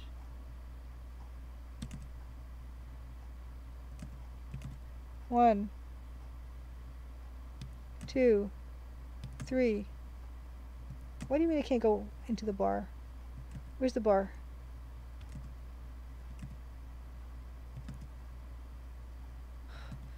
I can't. I have no sense of direction. Where's the bar?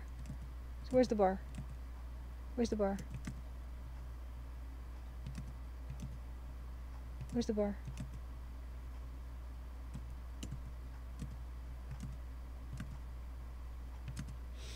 There it is. No, it's not even.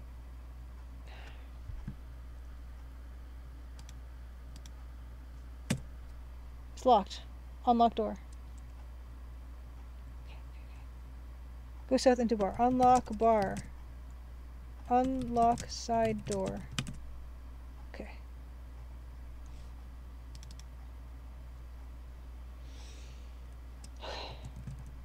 Pruning shears, Blaholton says, are secateurs. Okay. Spelled with an O. Printing Shores. Save might be bad. We'll see. We'll see. All we have to do is wait until the clock is struck. Okay, see, there's no one here, so I can take the bugle. So that's all we really needed to do. Great. Okay. Open small door. Go east.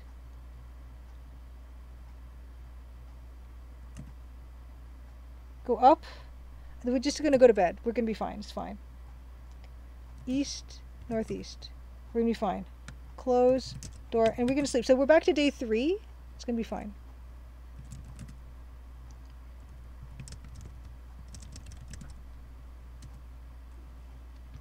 It's going to be fine.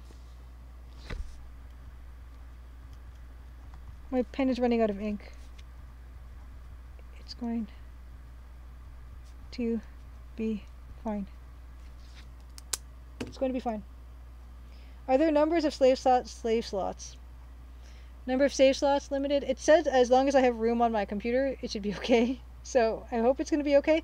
Ooh, Francisco told me, speaking of save slots, that Adventure Game Studio, there's a 50 save slot limit. So that's not dictated by just how much space you have on your computer. So I added that message to my save window. There's a 50 slot limit. Guess how I found that out? I was testing and I had a lot of saves and it stopped saving and I freaked out. Then I asked Francisco and he said it's okay. So, and then I lived happily ever after. Okay, it's going to. Sleep. It's too early in the day. I just want to sleep. I just want to sleep. I just want to sleep. When can I go to sleep? Can I go to sleep at 5? Can I go to sleep at 7? Why is there... Oh, blow. No!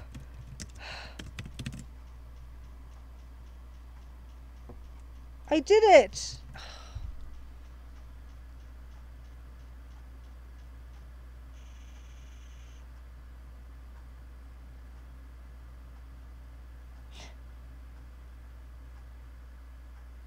Bill could ask, does a 50 slot AGS limit still apply if you change directory like in a Sierra game? I don't know.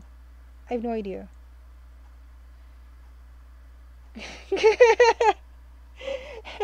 My sister was telling me I should just, I should, go to bed. Yeah, I should.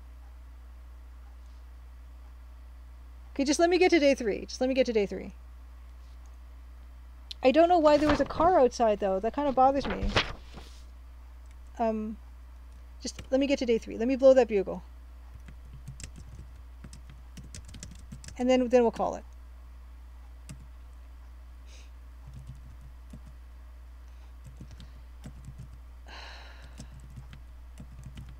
I can go to sleep at 6, right? Let's save.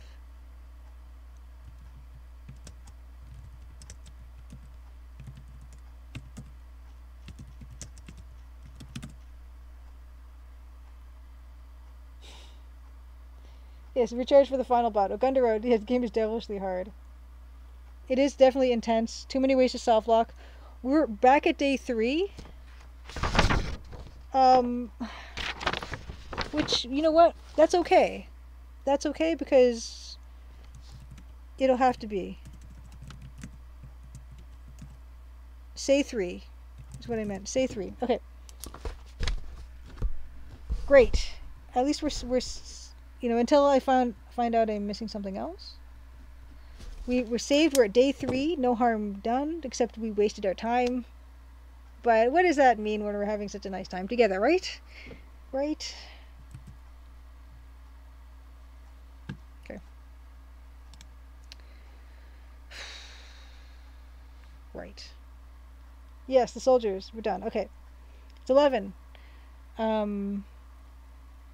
We are going to call it a night. I'm going to find someone to raid. We're going to find someone to raid. So, let me load up my Twitch on the computer. We'll find someone to raid. Next week, I have not asked Dan yet. It could very well be we pick up where we left off tonight, which is the water for the pixel art We might be back to my personal nightmare playthrough.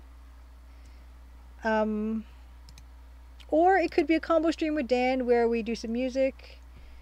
We might work on the ragtime piece again because Dan said he wants to fix it up and make it sure that it loops.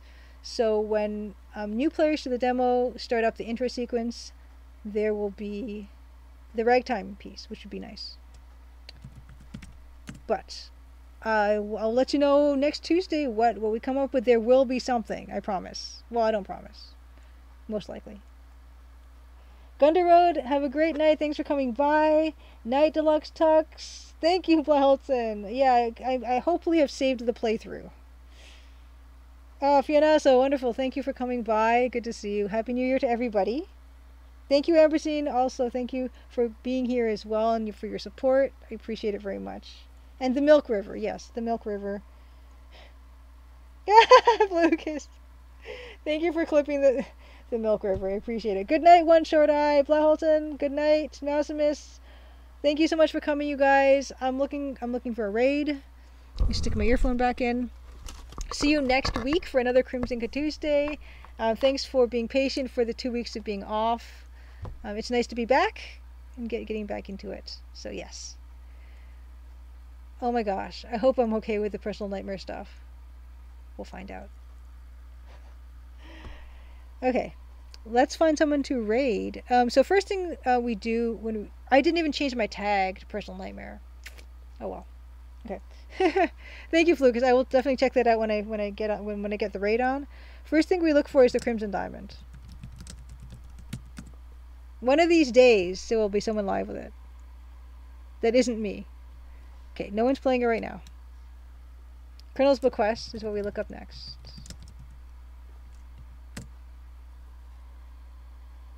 No one is playing currently the Colonel's Bequest. Who's playing on my list? Who's playing? Who is playing stuff? Huh. Let's see.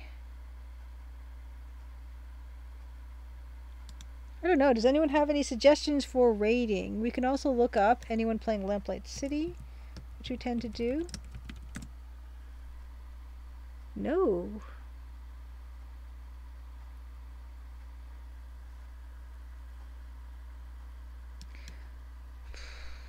What else? Looking not much today. Sax Theory is on, Fianaso says. Do I have Sax Theory on mine? You know what I don't like? Didn't Dan raid Sax Theory the other night? The gent we raided playing Gabriel Knight is playing Gabriel Knight 2 now. Robot Spacer. I can't believe I'm actually not following Sax Theory because I know that's a friend of Dan's. What's Sax Theory playing? Is he playing something or is he playing a sax? Bard Stream, Everfall. I don't know what what's Everfall? Blowton says all I've got is people you've raided before and a bunch of weirdos. Aren't we all just a little? And more so now than any of us would care to admit. Sax Theory is playing... Oh, he's playing sax? He's playing a sax. Okay. Oh, that! Yes, he was doing that last time. Yeah, he's playing requests in New World. That's right. Goat versus fish? Bill Holton, I don't even want to know. Yeah, so we're not going to do the Sax Theory because we did rate the Sax Theory with Dan the other night. And he was playing live music in New World the other time. So you know what? Let us look.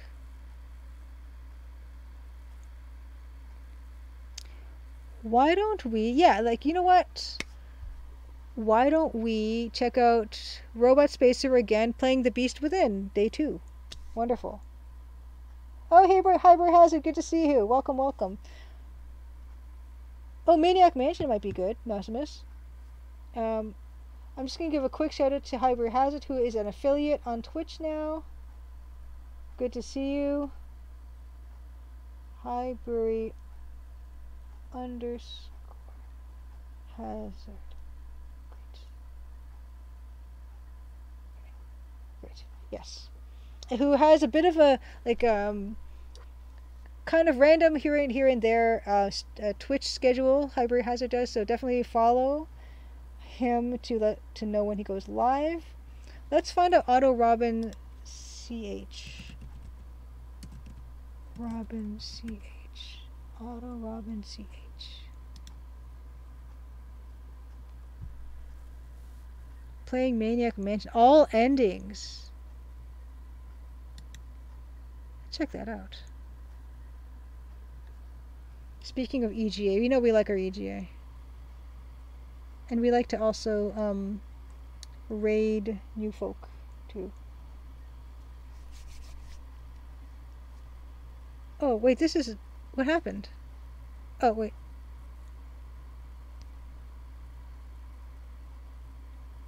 Oh nice. Okay, so Auto Robin CH, all endings Maniac Mansion NVTuber. I don't know what an NVTuber is, but it's a VTuber because there's a nice cute little avatar thing, which I love these avatars. Cool. No backseating for this one, by the way, you guys. I know we're all pretty familiar with Maniac Mansion. But oh, these EG graphics so good. Mark Ferrari, I think? Okay, we're gonna raid. We're gonna raid Auto Robin.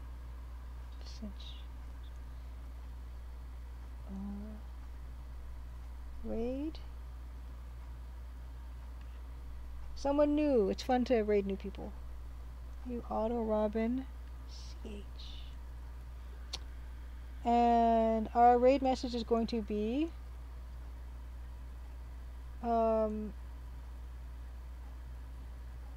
EGA Forever Raiders. And if you have any Crimson Diamond emotes or whatever, do those. EGA for life. That's even better. Okay, new raid thing. EGA for life. And whatever you got. New, okay. Oh, come on. No. Okay. EGA for life is our raid message. We're going to check out what Auto Robin CH is up to, enjoying a classic. Oh, there's even wallpaper in this game. Wonderful. It's so good. It's so good. This game has a lot in common with Personal Nightmare. It also has a film developing puzzle.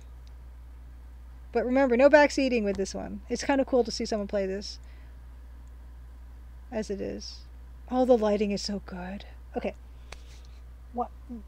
Why is this? Why is my raid countdown not doing a thing? Okay, I'm just gonna raid now because the raid countdown's not going. It seems like we've got a lot of people. Let's do this. See you there.